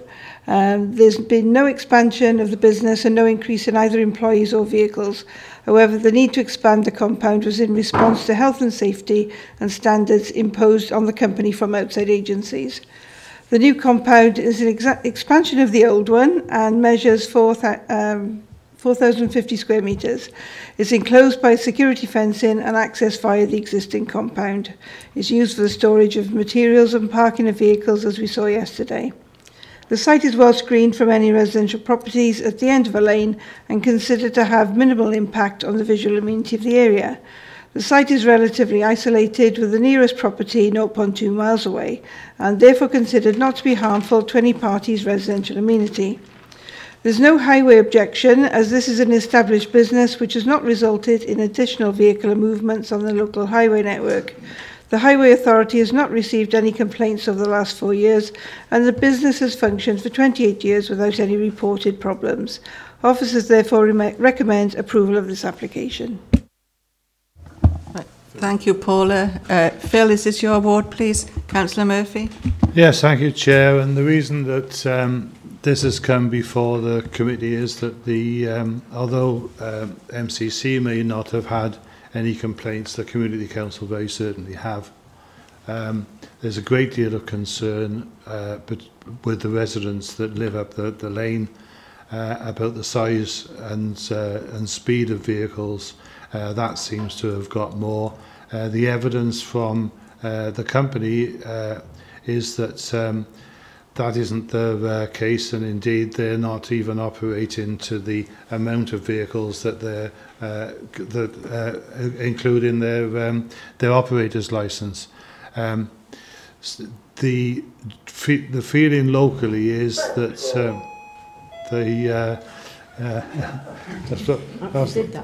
that's probably making more sense. The feeling locally is that this business has outgrown its site. But that said, I accept that it's been there a long time.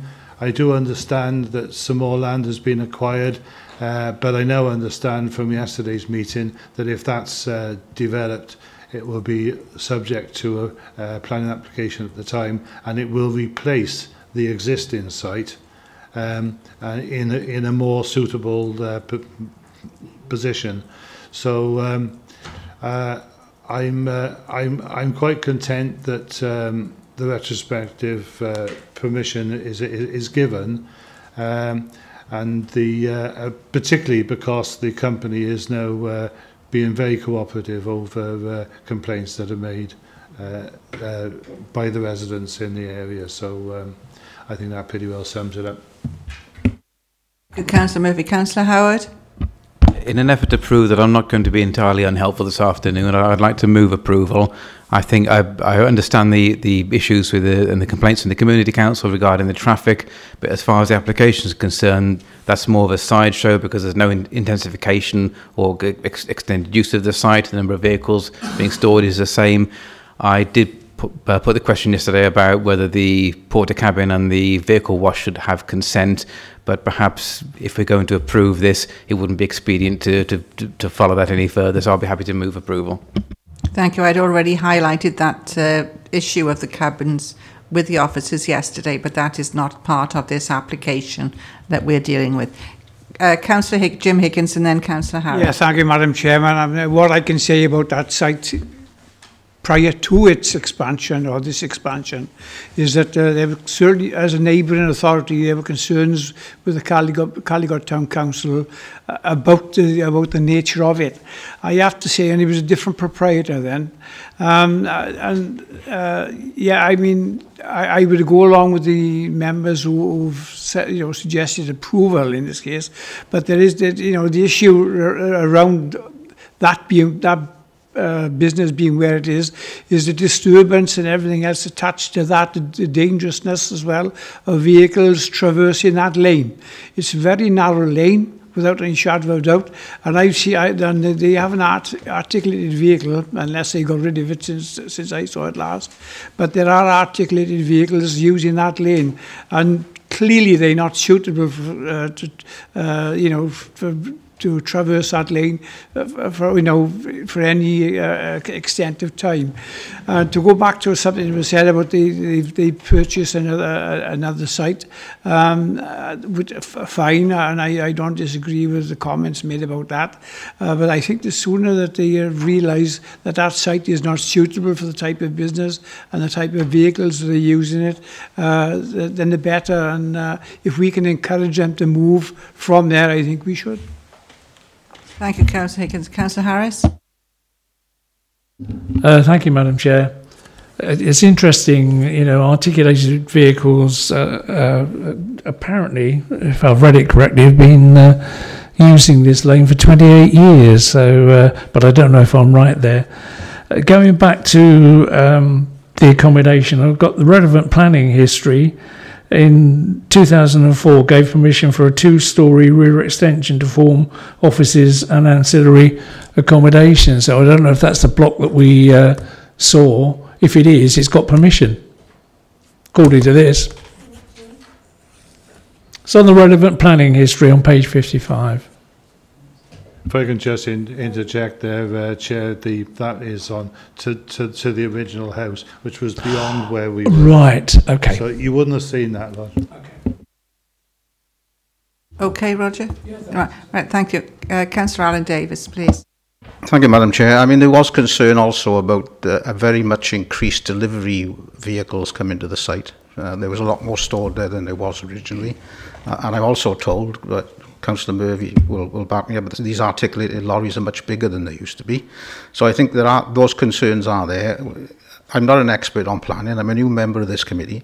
I am bothered by retrospective planning, because at the end of the day, the residents were not consulted when when they initially took the decision to change this into a storage area, and it's a very large area. So I think, by doing that, they are circumnavigating the system and not allowing the residents really to have their say before they actually do it. I will be voting against approval on the basis that there was no adequate consultation originally when they did it. Thank you. Thank you. Mark likes to comment now, please. Sorry, Chair, could I just come back on that point? I completely understand the frustration in the community with retrospective applications. It's a recurring theme, but the guidance is really clear that we have to just consider them as though the applications before us, as though they've gone through the proper channels. We can't penalise them or treat them differently for what they have done. Sometimes it's deliberate, sometimes it's accidental. It is just one of those facts of planning life, unfortunately. So we just have to make a decision based on usual planning considerations. The fact it's already there shouldn't count against them, equally shouldn't count for them. So the fact they may have wasted a lot of money doing something shouldn't sway in their favour either. So just to clarify that, I understand it is frustrating for communities, but we can't use our planning decision-making powers to somehow punish them or treat them differently. Thank you, Mark. Yeah, there'll be consultation on this application when it's come in, not in advance of the event by definition, but there's been consultation as part of our usual process. Thank you, Mark. Councillor Clark? Yeah, those of us who went there yesterday, had you looked at your verges on the way in and the way out, they were totally unscathed. Not one lorry had mounted a verge on the whole length of that road. And with that, Councillor Clark, as you know, I have been a dairy farmer all my life, and we live up a long, narrow lane. Years ago, you had a lorry come in with churns on it, but now it is Arctics. They do come up the lane, the farm machinery is bigger, you can't do anything about it. As Councillor Higginson goes somewhere else, no, you can't do that with a lot of businesses, but you do have to be mindful that the traffic today is far bigger and there's not an awful lot you can do with it sometimes to service a business like this is as well. Councillor Dovey, then Councillor Feakin. Thank you, Madam Chairman. There was a point that was made yesterday, and it hasn't been made today, as far as I can remember, and that is that the vehicles, the largest vehicles that come in here and exit from here, are articulated, but and they come to deliver. The vehicles that are in and out of the site all the time are rigids and very much smaller. The point that Peter made is a very valid one, that most big load vehicles nowadays are articulated. And they're articulated because they are more manoeuvrable for the loads that they carry to get in and out of anywhere. It is remarkable how agile these vehicles are today. And the other thing I will support Peter again is when I walked up the lane yesterday, and there was no visible signs of there being any damage done up there. I'm sure they are worried to the local public there, but I don't see any evidence there that the vehicles that are going in and out of there are causing damage. And I suspect they don't come in and out as often as the vehicles they use to run in and out do. And I have sympathy with the local residents. But the fact of the matter is, you know, businesses have got to have room to flourish. We need business to work in the county. And I think this business is a good neighbour to the people that are there. It looks a clean and tidy business for what it is. I had a look at the trucks. The trucks look all well kept. You know, I just think they're doing a hard day's work, and it's a difficult thing, but I cannot see a downside to what they're doing, put it that way. There might be a thought that you and Mark would be able to tell us if this is so, that we put a weight limit on the, can we put a weight limit on the vehicles that go in and out of there? Or can we put a time, a specified time when they don't go in and out, say during the night? But it depends on the nature of how their business runs and what the highway laws say. But those are the only two suggestions that I have. Chair, I might be wrong. My understanding with weight restrictions is they wouldn't apply to vehicles delivering within the zone anyway. It's for through traffic. But either way, the front of the site has a long-standing planning permission, so we can't stop anything from delivering to that. So I'd suggest it's a little bit futile. Thank you. Councillor Feakin, I think next, please. Thank you, Chair. We're asked to consider this as if it's coming before us, as if it wasn't, that, you know, as it's a fresh application, and not to consider the retrospective element, which I completely agree with. But if this was coming before us now, I think that we would be discussing or looking at the implications of ground surface water. What's happening to the surface water as it hits that? There's lorries on site. Is there any bunding in place? Is there any oil separators in place? Do we know the pathways and receptors for any sort of environmental contamination? So should we be passing this maybe subject to an environmental assessment, and so we have a better understanding of the potential pollutants and potential contaminants which could run off of that site, because it is more than just a storage site, it's a lorry site, there's vehicles which are operating in that site as clearly visible in front of us. So I think that like I say, if it was coming before us as a fresh application, I think we would definitely have some sort of environmental impact assessment or environmental assessment to tell us what those implications are going to be. So I would move for approval, but subject to an environmental assessment. Thank you, Councillor Feakin. Councillor Maureen Powell.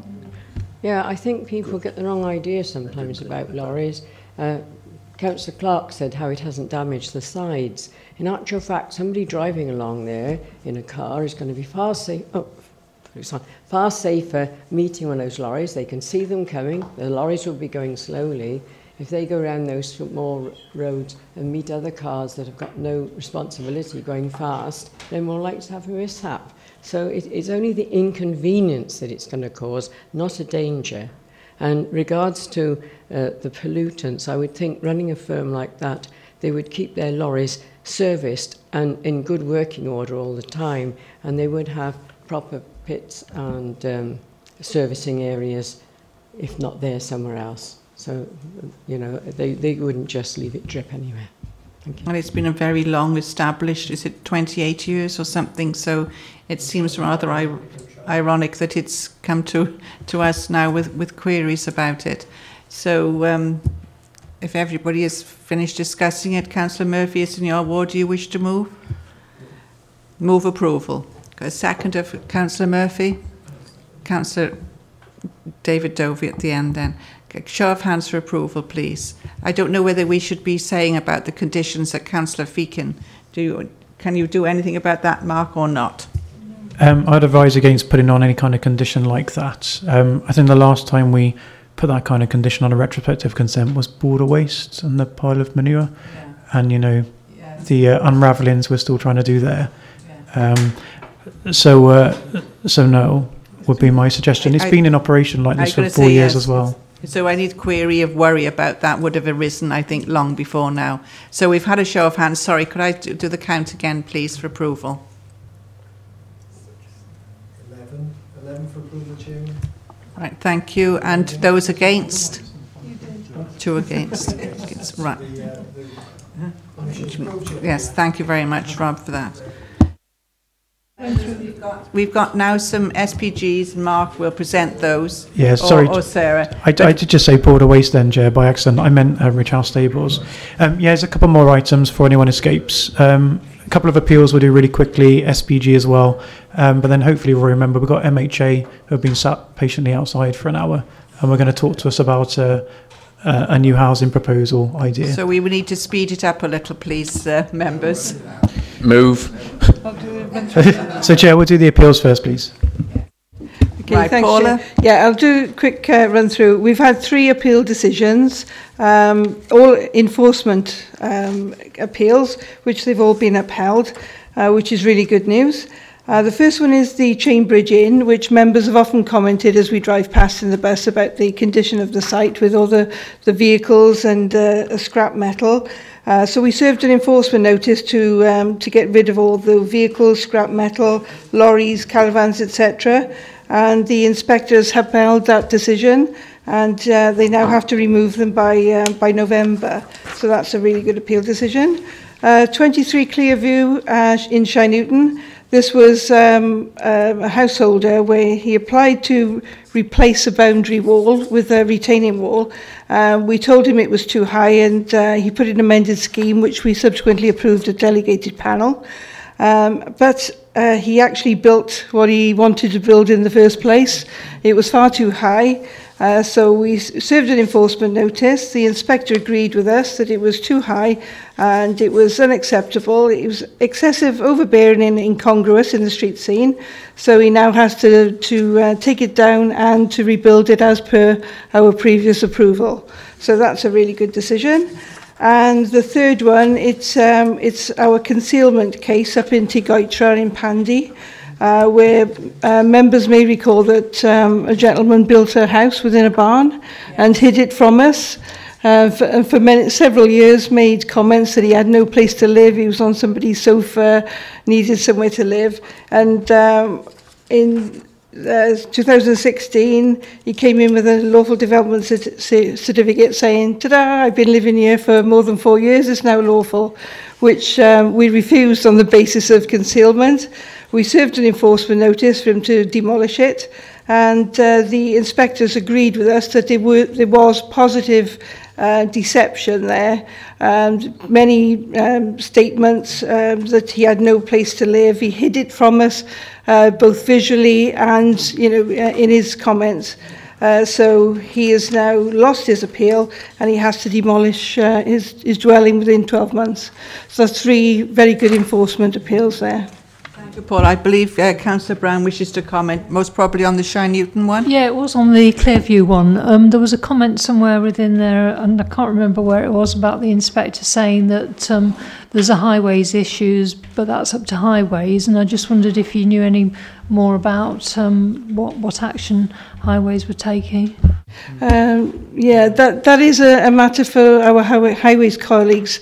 It is the wall that he's built does slightly encroach onto our highway, so that isn't something that we can deal with under the planning legislation. It's for our highways comments. So, Paul, we don't know. I'm sorry. Thank you. Now back to you, Mark.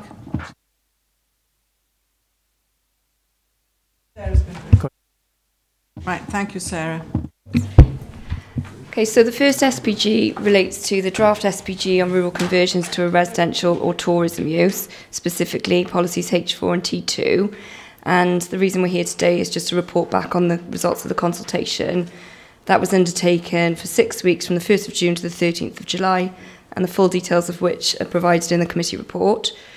We received a total of 8 replies, again, a summary of which is provided along with the Council's response in Appendix 2. Generally, there were no significant objections received, and only minor amendments to the SPG have been necessary.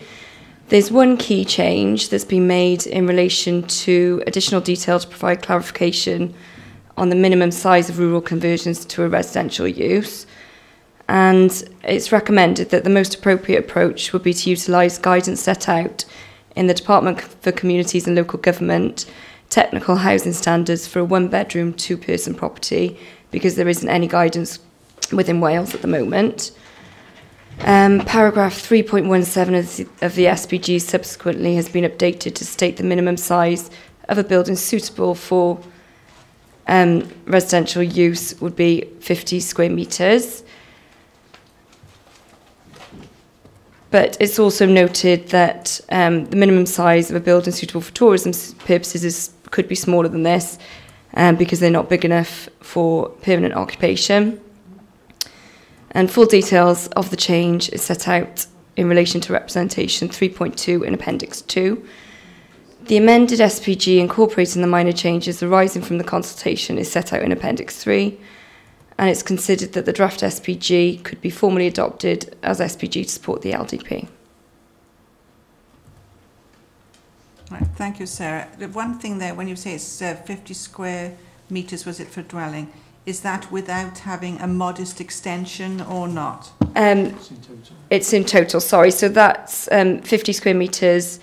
It's suitable for a one bedroom, 2-person property. Yeah, but could they still have a modest extension? No, it's incorporated that's into in the it. entirety. Yeah, and right. the SPG would obviously need to be considered then if they put forward any extensions in the future. Right, thank you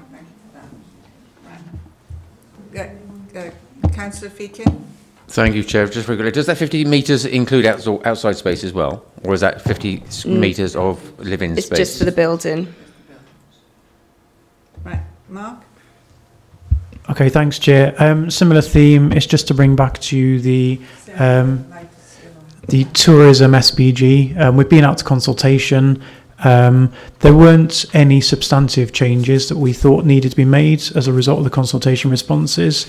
So we proposed, with committee's endorsement, to take that back to the Economy and Development Select Committee. The only reason that one's going through that route is it came from some work they were doing about a year ago. So take it back to E&D Select with any comments from Planning Committee, and then it will go on to Cabinet Member for adoption. Okay. Councillor Brown? Just on page, I make it 165.